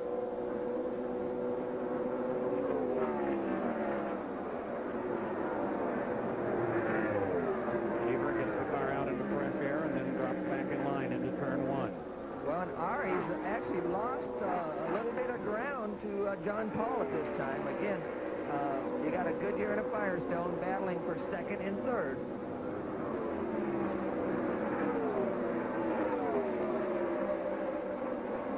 Down the long backstretch, headed north, turning back toward the west.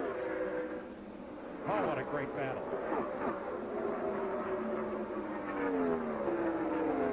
There's the potential fuel window upcoming. So we expect John Paul Jr.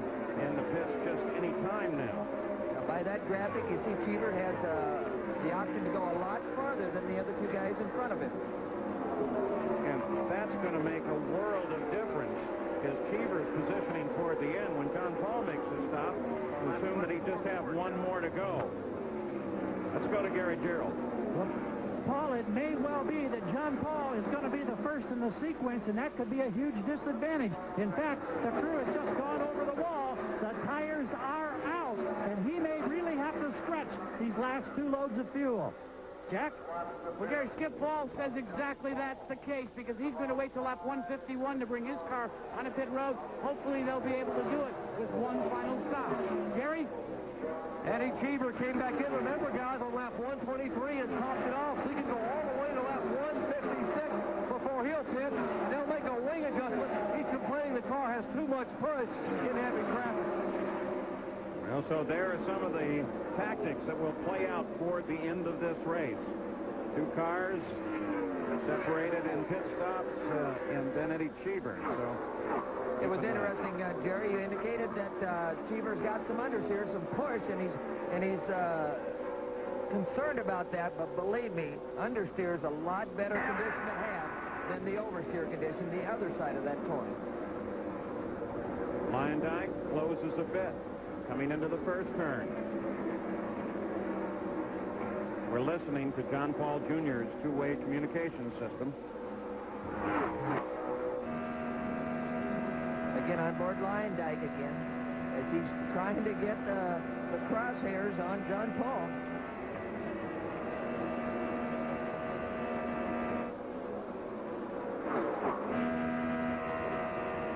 Cheever is right there behind this car. Ari Leyendijk, look at this. There's John Paul Jr. goes for the pits. Leader's in. You see him get it walled down. He's on the brakes hard to get under the 100-mile-an-hour speed limit. That causes the car to wiggle. So Leyendijk will pick up the lead. Eddie Cheever in second. And Gary Gerould awaits the arrival of John Paul Jr. The Pelfrey team has been flawless thus far today. John Paul shakes his head no. He declines the drink. A veteran tough luck driver was in a wheelchair a year ago. No changes. They're cleaning the radiators, taking extra time, and they pulled a big chunk of debris out of there. Fueling complete. Oh, it's not a real good stop. Better than 17 seconds. They did have to clear the coolers. That could have driven the engine temperature through the roof and taken that car out of the run. So with clear cooling once again, John Paul Jr. back into the fight. Leyendijk is the leader. Cheever is 0.7 of a second back. And you might have heard over John Paul's radio, they said reset the fuel so you know exactly what kind of mileage you're getting and how far you can go in this next segment.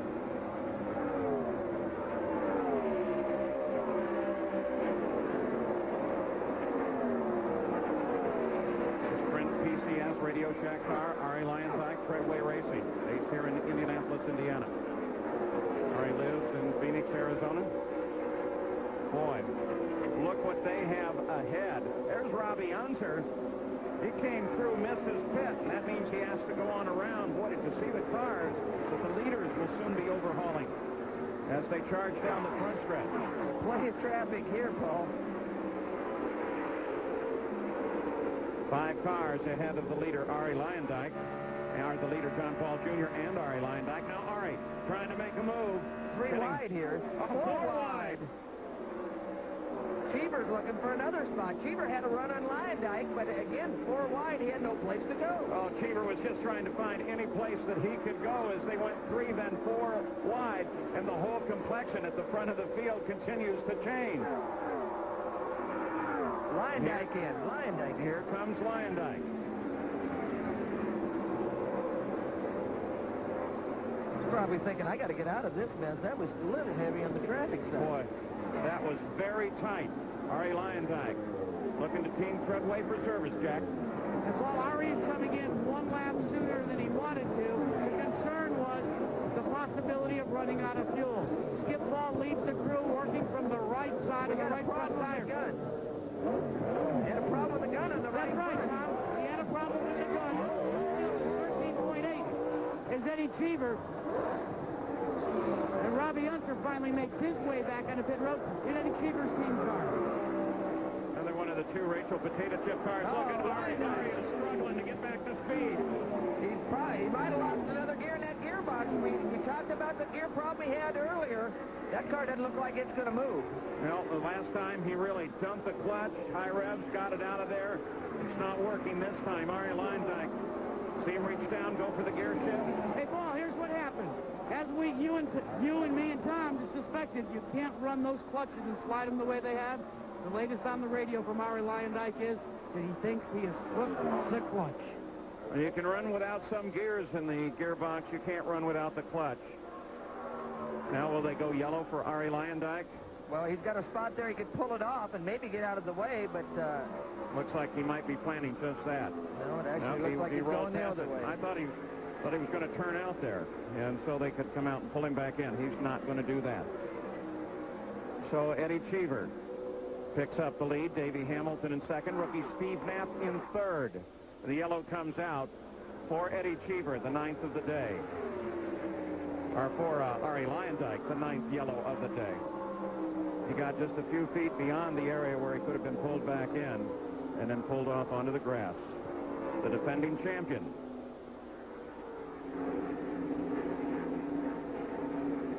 Well, now the question will be Eddie Cheever. How long will he stay out?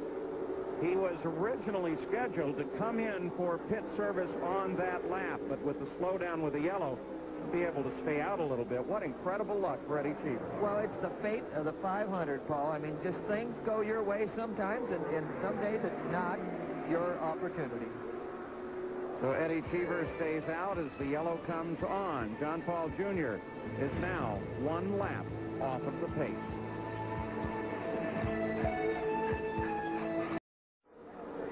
That's very interesting, Paul, to see that he thought he was going to have to get the car exactly right as far as handling was concerned if he had Leyendijk and more competition. With Leyendijk out, he figures he's got enough. He can go a little more conservative and still get the job done.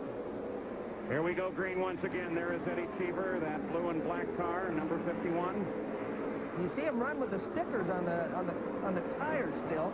It takes a couple laps to get those things up to temperature and scrub the stickers off the brand new tires. Cheever, Lazier runs in second. Then rookie Steve Knapp. Then Davey Hamilton and John Paul Jr. Look at that move down inside by Lazier. 3 or 4 wide, dropping to the inside. He's under Jack Hewitt, comes up behind Dr. Jack Miller. And under the heading, you want to be lucky or good, Eddie Cheever has been both as we watch Buddy Lazier leading the race and then got a yellow at exactly the right time to make a pit stop under that yellow. Was that Jack Hewitt, the yellow car, right behind Lazier? Hewitt is getting a little racy late in the race. The joy of so many short track fans, Jack Hewitt. Had a tough time making it into the race. Crashed once, spun once, still made it into the Indianapolis 500. Currently runs in 12th.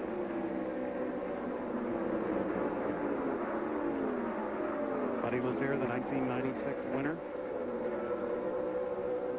overcame the problem with his fractured spinal cord or spine. And here comes Lazier. That's the interval, first to second. just a little over 1 second. It's 1 second, but if you look on the computers, Lazier's running a little bit quicker on the last couple laps.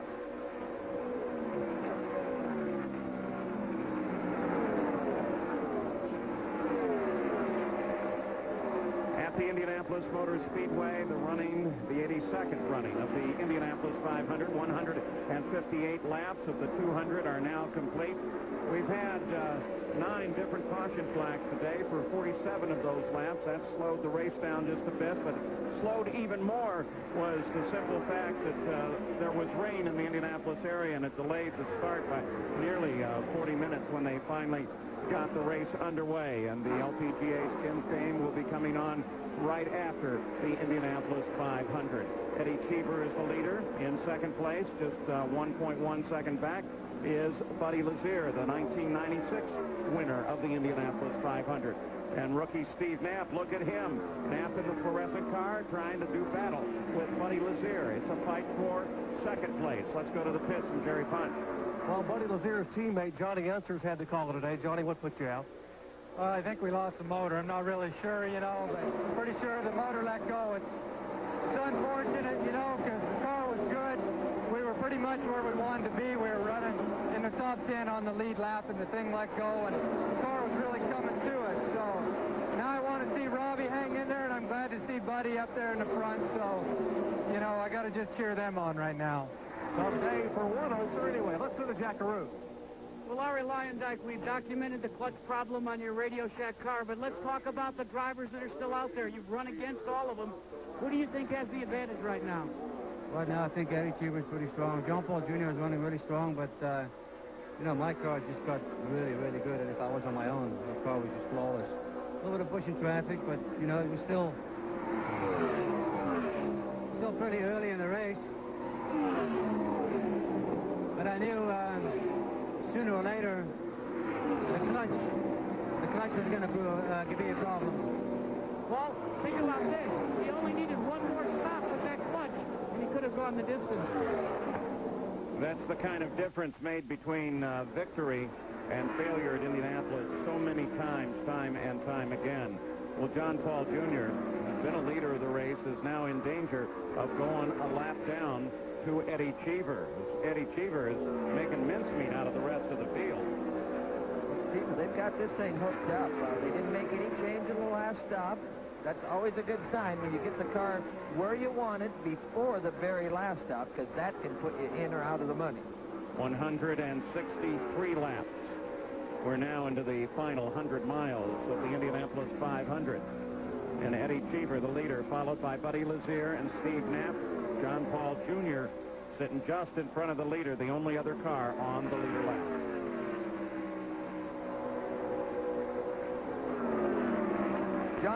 Paul's actually hustling this car pretty good. He can't afford to get a lap down, obviously, so he's trying to keep Eddie behind him. Eddie just got a great run off that corner, though. And here is Eddie Cheever. He gives a little wave to John Paul Jr. as he puts him one lap down. We'll return with more of the Indianapolis 500 after this message and a word from our ABC station. 82nd running of the Indianapolis 500 continues on ABC's Wide World of Sports. The blue and black Rachel potato chip car number 51 of Eddie Cheever just clicked off a lap at 210.3 miles an hour as the leader of the Indianapolis 500. You see Cheever there, then an intervening car, and then the 91 car, that purple and yellow machine that belongs to Buddy Lazier. And now looking back for third place is Steve Knapp. He drives the number 55, a rookie at Indianapolis. John Paul Jr.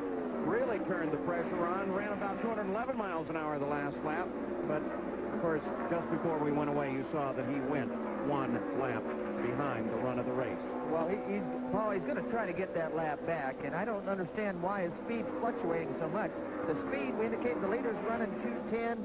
The real key to that is second and third place are running in the 209 bracket right as we speak. Matter of fact, that's exactly the number that they ticked off on the last lap. While Eddie Cheever is still running at 210.2, so he only fell off a tenth on that last circuit around the Indianapolis Motor Speedway, 2.5 miles. Davey Hamilton, a lap behind the race, is in fifth. So is Scott Sharp, 2 laps back. Robbie Unser and Kenny Breck. 3 back, Michener, Yaley, and Stefan Gregoire. But how about this story? This Knapp kid has done a tremendous job. 23rd to 3rd. That's a pretty good effort. After carburation day, he was very concerned about pits. Checking on the fuel window for the first and third place cars. First, Eddie Cheever. A lap ago, his window opened up. So now, if we were to get a caution flag or anything were to happen, and he were to pit, he could make it the rest of the way. Owen Snyder says they will not opt to pit until lap 180 to 182. Now, the third place car, Steve Knapp, talking with Jim Frazier, likewise, this time by, their fuel window opened up. They're okay on fuel, but they may not pit the lap 182 to 185. Let's go to Gary Gerould. And I think we'll see Buddy Lazier long before that. They haven't given us a specific number, but it looked like John Himmelgarn giving 4 fingers to the crew just moments ago. That would make it 175. Now, Buddy, on the last stop, they made a change. He didn't want the change, we're told. They've been trying to balance the car since. He's been fighting the push. Now it looks like we're 3 laps away from Buddy Lazier's final stop. And, of course, for all of those, that would in fact be the final stop of the Indianapolis 500. 172 laps now complete. We're working number 173. Yeah, Cheever slowed down quite a bit. 206 miles an hour on the last lap. And a little note to our local stations, we will be doing a run-over station break here coming up in just a bit.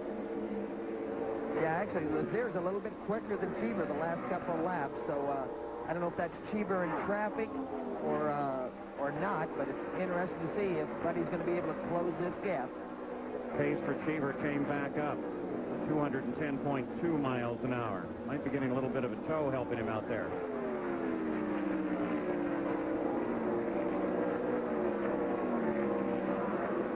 So Eddie Cheever is the leader of the Indianapolis 500 on the 174th lap.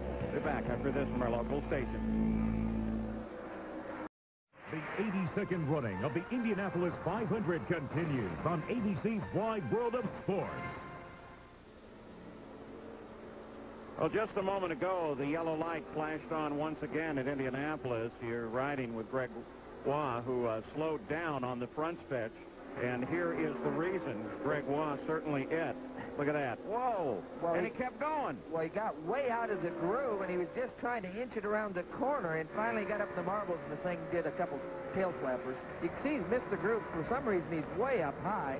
He's just trying to get to the corner. He gets a little marbles just on the exit, and the thing does a little tank slapper, and he slaps the wall. You know, Scott Sharp was working past him there, and he saw all the debris, paper debris on the front of his car as he slapped it up against the wall. And despite the fact that the no pit sign is out, at least one competitor is going to find his way into the pits, and that's your early leader of the race, Greg Ray. 76 laps are now complete, and the assumption would be, we showed you the fuel window a moment ago, you've heard the report from the pits, that the 3 leaders of the race will all peel off and head for a pit stop as they come around at the conclusion of this lap. And that stop for all 3 would also take them to the end of the 500 miles and turn this from an endurance run into a sprint. And just as we suggested, not just the leaders, but it seems everybody has taken this opportunity to roll down onto the pit road. The 51 car is the leader of the race, Eddie Cheever. Well, they bunch up in the pits. They're all trying to get to their pit box. There's second place, the 91 car of Buddy Lazier. And Steve Knapp would be the other. Here's the first 2. Eddie Cheever down on your lower left, and Buddy Lazier upper left. Cheever out first. Good, clean, fast stop for Cheever. He's almost too fast for Cheever. Boy, that was a good stop. Lazier. And he's away. Boy, traffic coming out pretty quick. Speed limit in the pits, 100 miles an hour. And John Paul is having trouble in the pit lane. They're pushing him. I don't know if it's going to catch or not. So John Paul Jr. struggles a little bit to come out as the rest of the leaders, Lazier, Cheever, and Knapp, make their stops. It should now be a run to the 500th mile at Indianapolis. Behind the Corvette pace car to turn 3. Jeff Ward, as he came past the line, was in front of the field, but you can see that Eddie Cheever, the leader of the race, there he is the second car in line. And then there are 2 cars separating Cheever from Buddy Lazier. So it will make for an interesting restart as we look at the lineup at the 178th lap mark. Of course, remember, the race changes so much in its complexion in these final laps. Seldom the leader with 10 laps to go, the leader at the finish. Green comes out. Cheever easily handles up Jeff Ward. You see Lazier looking for a spot underneath. He doesn't have enough of a momentum to carry himself on by. In the short shoot, he'll go underneath. So Lazier finally gets rolling up. He runs in second place. In traffic, the orange car, you see Davey Hamilton looking for a way to get around. Yellow's back out. And again, no obvious indication as to why. Well, that certainly could be an indication. Look at the field. Jack Hewitt has the motor gone. Look at the spray coming out of the back of that car, and he was right up in the groove. It would have been nicer for the other traffic if he would have kept that thing down a little, because there's a lot of fluid coming out of the back of that thing. So 46-year-old rookie Jack Hewitt apparently has an engine let go, and that brings out the 11th yellow of the day and reminds us of how quickly things can change at Indy. Well, I guess I didn't know that fuel whipper came out of the engine compartment of the cockpit. Already, Cheever begins to pick the pace up. A big advantage to have lap cars in between you. It really helps you get away from that second-place car and keeps him from getting a big jump on you. But look at Lazier. He's right there. He's got a toe. He's going to get by both these guys getting into turn 1. Actually got a toe off Cheever's teammate, Bobby Unser. And now Lazier on the charge. Lazier in second, trying to catch the leader onto the backstretch.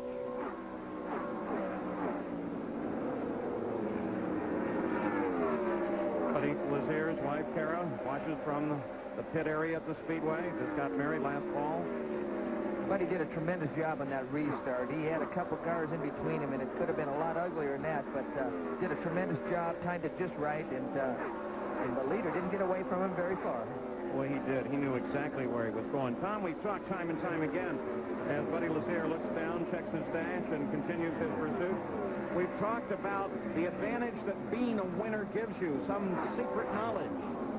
Well, yeah, it gives you a lot of experience, and that's what Buddy's using right now. These restarts and things are very critical. But the key for these guys right now is if Buddy got his car adjusted, got the handling where he wanted to, if he made the right adjustments on that last stop. Now, we're not sure if Cheever made any adjustments. Remember the stop before, Paul? Eddie decided not to make any change because he thought that Landike was the guy he had to race. But Lazier is right there on his back. And Tom and Paul, Buddy Lazier pulled out all the stops as he came to this Indy 500. They went back and put the dog paw, reminiscent of the year that he won this race from his dog, Indiana, up on the tail fin inside the number 9. They also took his old logo, sort of the downhill ski racer, and put it on the side of the cockpit. They said, we'll take every little bit of luck we can get. And, Jack, we were here. You saw the shot of Kara, his wife, watching the restart. His father, Bob, a former racer himself, pacing back here. He turned and said, that was a champion's move. Well, he's going to have to wag the dog a little bit in these last few laps to get this job done, Paul. Scott Sharp was 5th. He came into the pit area and has climbed out of the car. We'll update you on that as well, but the battle is right here. First and second at the Indy 500. 0.3 of a second separating them last time across the line, and then it stretched out to 0.8 of a second. Still both very much in contact. 213 miles an hour, the last lap for Eddie Cheever. Well, they're very close. The key is who works good on a full tank of fuel and who's got the setup when they go empty towards the end of the lap. Both cars are fueled all the way to the end of the race, as is third place Steve Knapp. Davey Hamilton is 4th. Robbie Unser is 5th, but they are 1 and 2 laps behind the lead, respectively. You might have saw Cheever coming off of turn 4, using up the whole racetrack, very close to the outside wall, Paul. So Eddie's after it. He's chasing it hard. Oh, once again, he turns the lap at 213.1 miles an hour, compared to Buddy Lazier's 211.6.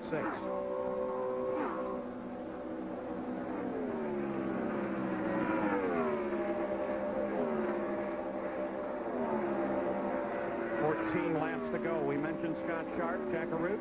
Well, let's ask him, Paul, what put you out of it, Scott? Suddenly on the restart, I went to shift up to second gear, and we had no gears. And all of a sudden, we had no gears, and I couldn't even go back to first or third or anything. Well, last year it was engines. This year it seems to be problems with the gearbox.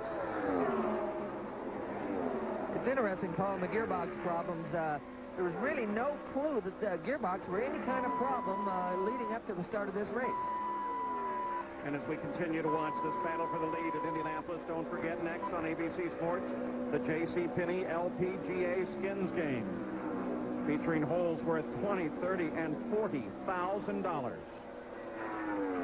But right now, it's the lead at the Indianapolis 500 that is in some dispute, though Buddy Lazier has not been able to keep pace with Eddie Cheever. There is Greg Ray, early leader in this run, who once he began to suffer mechanical ills, fell further and further and further back. He's now 19 laps behind the leader in 18th position.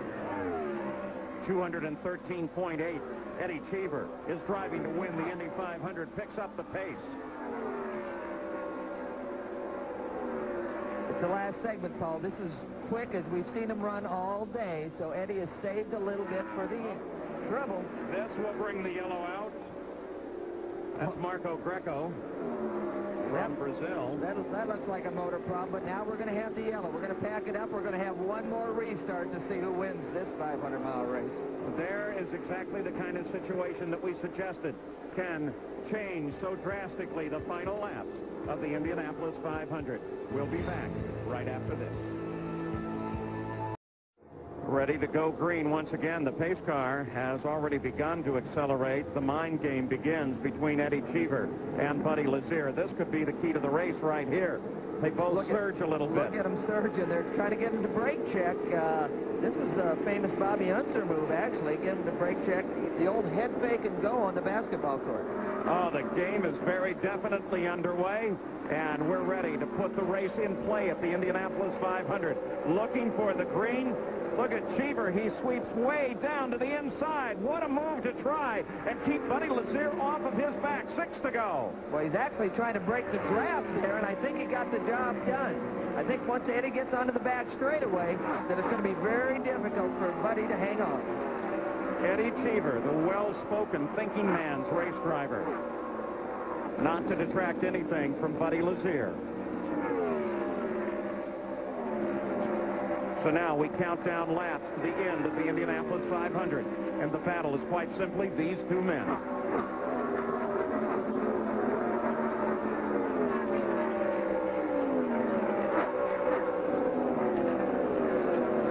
Again, Eddie moving around in the straightaway, trying to throw the draft out.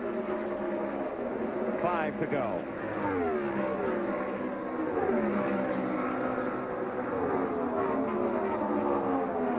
Cheever 210 last time around.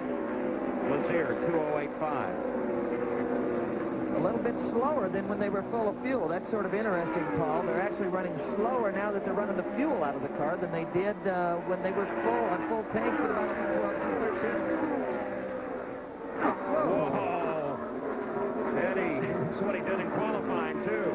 Well, Eddie uses up all the racetrack, and he's not giving that room, very much room to the wall. I mean, there's an easier way to white wall those tires, Eddie. We got to talk about this. 4 to go at Indianapolis.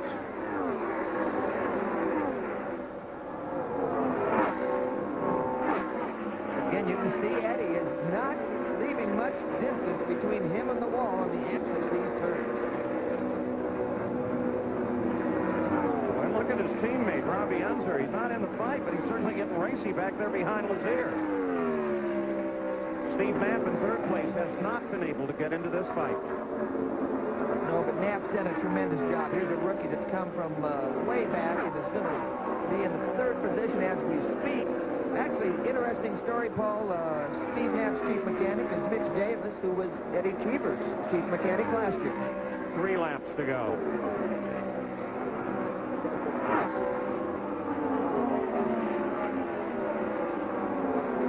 Tampa, Florida's Eddie Cheever on the backstretch now. He's traveled this world. He's lived around the world. Speaks 5 different languages. Brought Owen Snyder over to help crew his car for this Indy 500. Owen, who has a lot of history out of Albuquerque with the Unser. 2 to go at Indianapolis. Cheever pulls away last lap at 212 miles an hour. The lap before that at 213.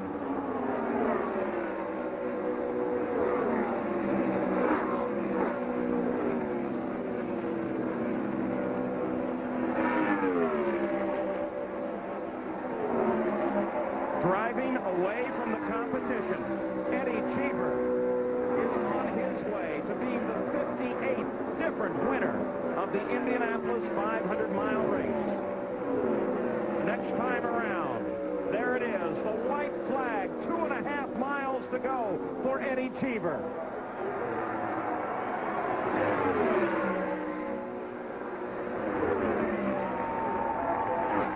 The crowd standing, the crowd cheering. He can almost carry the car from this point. His final pass down the backstretch. He'd like to get through 3 and 4 before he starts carrying it.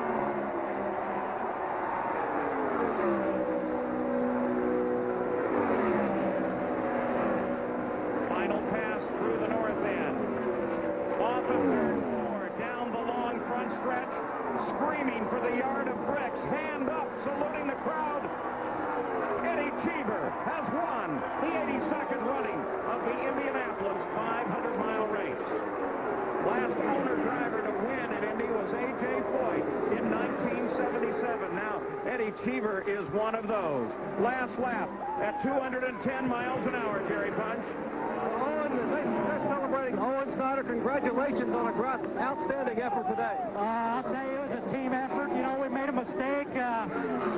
Halfway in the race. It didn't affect us. We got back on our game plan, and what a team effort. I mean, I've got so many guys to thank. So many guys have helped me 10, 15 years ago in my career, and I think I brought just a little bit to Eddie. Eddie used his experience today, and well, I'll tell you what, he was there. He was there all day. He was on his game.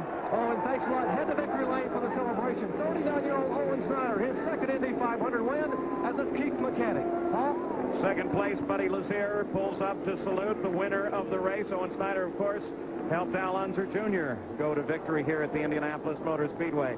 Today, he helps Eddie Cheever. And how about those people from Wrinkles Potato Chips who got on board as a sponsor on an otherwise unsponsored car just a week and a half ago?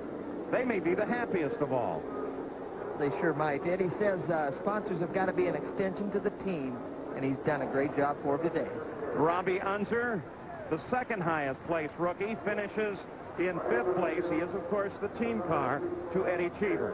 Cheever, Lazier, Knapp, Hamilton, Robbie Unser. Those are the top 5 at Indianapolis. Fun to see the other teams out there giving the congratulations as he's coming down pit road. Well, the peers, probably know better than anyone else what it takes to get to Indy, and moreover, what it takes to win at Indy. And they appreciate the accomplishment here today. And the Unser jinx, by the way, is broken on the 24th of May. Into victory lane for Eddie Cheever. And here with the Pep Boys winner's circle is Jack Arute. Well, Eddie Cheever has toiled first in Formula 3000, then in Formula 1, and then in kart, and now in the Pep Boys Indy Racing League. But he also once said that it was a living, breathing organism they called the Indianapolis Motor Speedway. He gets the congratulations. The official Borg Warner trophy is being positioned on his rear wing.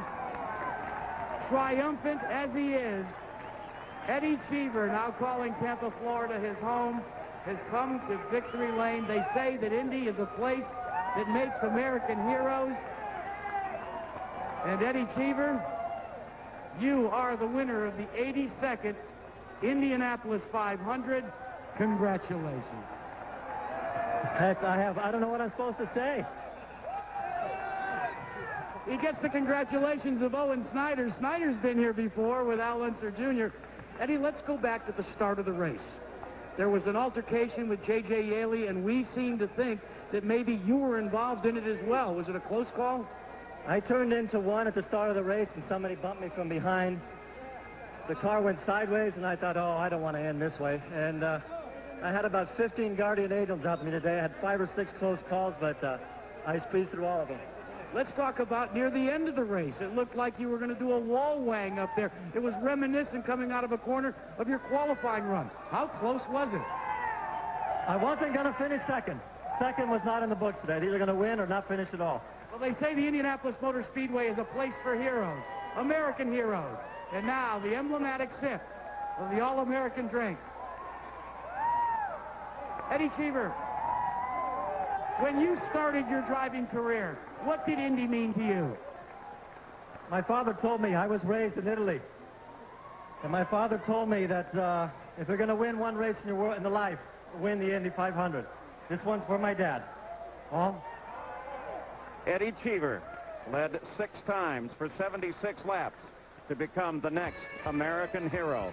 Unofficial results of the 82nd running of the Indy 500 with Steve Knapp as the highest placed rookie in the field.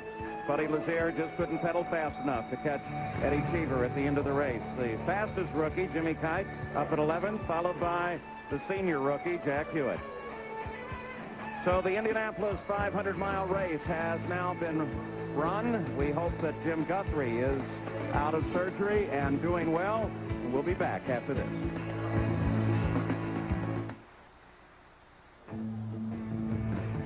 With 23 lead changes among 10 drivers in the 500 miles, Eddie Cheever was hit in the very first turn, had the car sideways, but he persevered, and he took the 82nd running of the Indianapolis 500. Congratulations to Eddie Cheever of Tampa, Florida. Now let's send you back to Brent Musburger in New York. Well, thank you very much. Good job out there at Indy. Eddie Cheever, his best previous finish, 4th back in 1992.